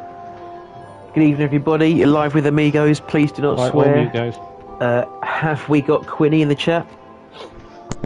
Hello, mate. How are you doing? All well here, Quinny. How about yourself? I'm good, thank you. I'm good. Now, I must apologise first. I had some serious doubts that you were going to be able to take a soft set of tyres for 20 minutes of racing, but you did extremely well, and you were pushing Mad Lad all the way to the line. What's going through your mind on that second to last lap? But you were so close. I thought I'd try my best to put him under a bit of pressure and see if I could force him into a mistake, and instead I just clipped my rear end and that spun me round. I pumped in the gravel. It's been a tough night tonight. I had a mare in race 1, and that was a bit of a mess around with different tyres, and halfway through restarting second, and then my brake pedal was stuck on. I was braking all the way around, so I dropped back and back, started again front back, and I couldn't set off from the line because my brake pedal was stuck on, so I had to turn the steering wheel off, turn it all back on, reload it, and then that put me near the front for this, but it was tough work keeping Mad Lad under control tonight. He was a class of his own. Well, that explains it then. Langston and I were wondering why you were so slow to set off in that second round. But of course, good to see you make a comeback there, and you really provide some exciting racing all the way to the end. So congrats on a well-deserved P2 after a nightmarish round 4. Thank you, mate. Thank you, Squid. And of course, to everyone else who has been racing tonight, thanks for putting on another amazing show for myself and Langston and the people at home. And, well, I guess we're looking forward to round 5, which, if I check my information here, should take us to Sardinia, or Squidenia, as it's known in the RT community. So thanks for the racing, everybody. We hope to be in touch with you soon. Take care of yourselves. See you guys.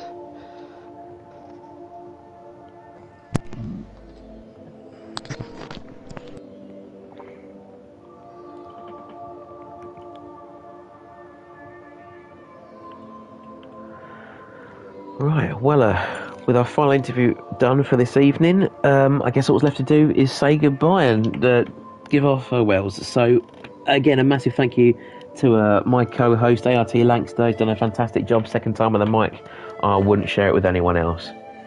It's been a pleasure again to have me. Thanks for having me again, Squid. Sounds like we're both full of cold or hay fever, one of the two, but it's worked out for having two of us in the commentary box this evening. It's been a long 2.5-hour stint here this evening, but the racing's been utterly fantastic again. Well, everyone. I wouldn't want to be sniffly with anyone else. At least we share the love. Absolutely. If it's contagious, it's just us two. Okay, well, in that case, we're going to call it a night there. Thanks everyone for tuning in. We hope to see you next Monday night for round 5 of the Touring Car Championship taking place at Sardinia. I've been your host, SuperSquid. Have a lovely Monday evening and a wonderful rest of your week. Take care.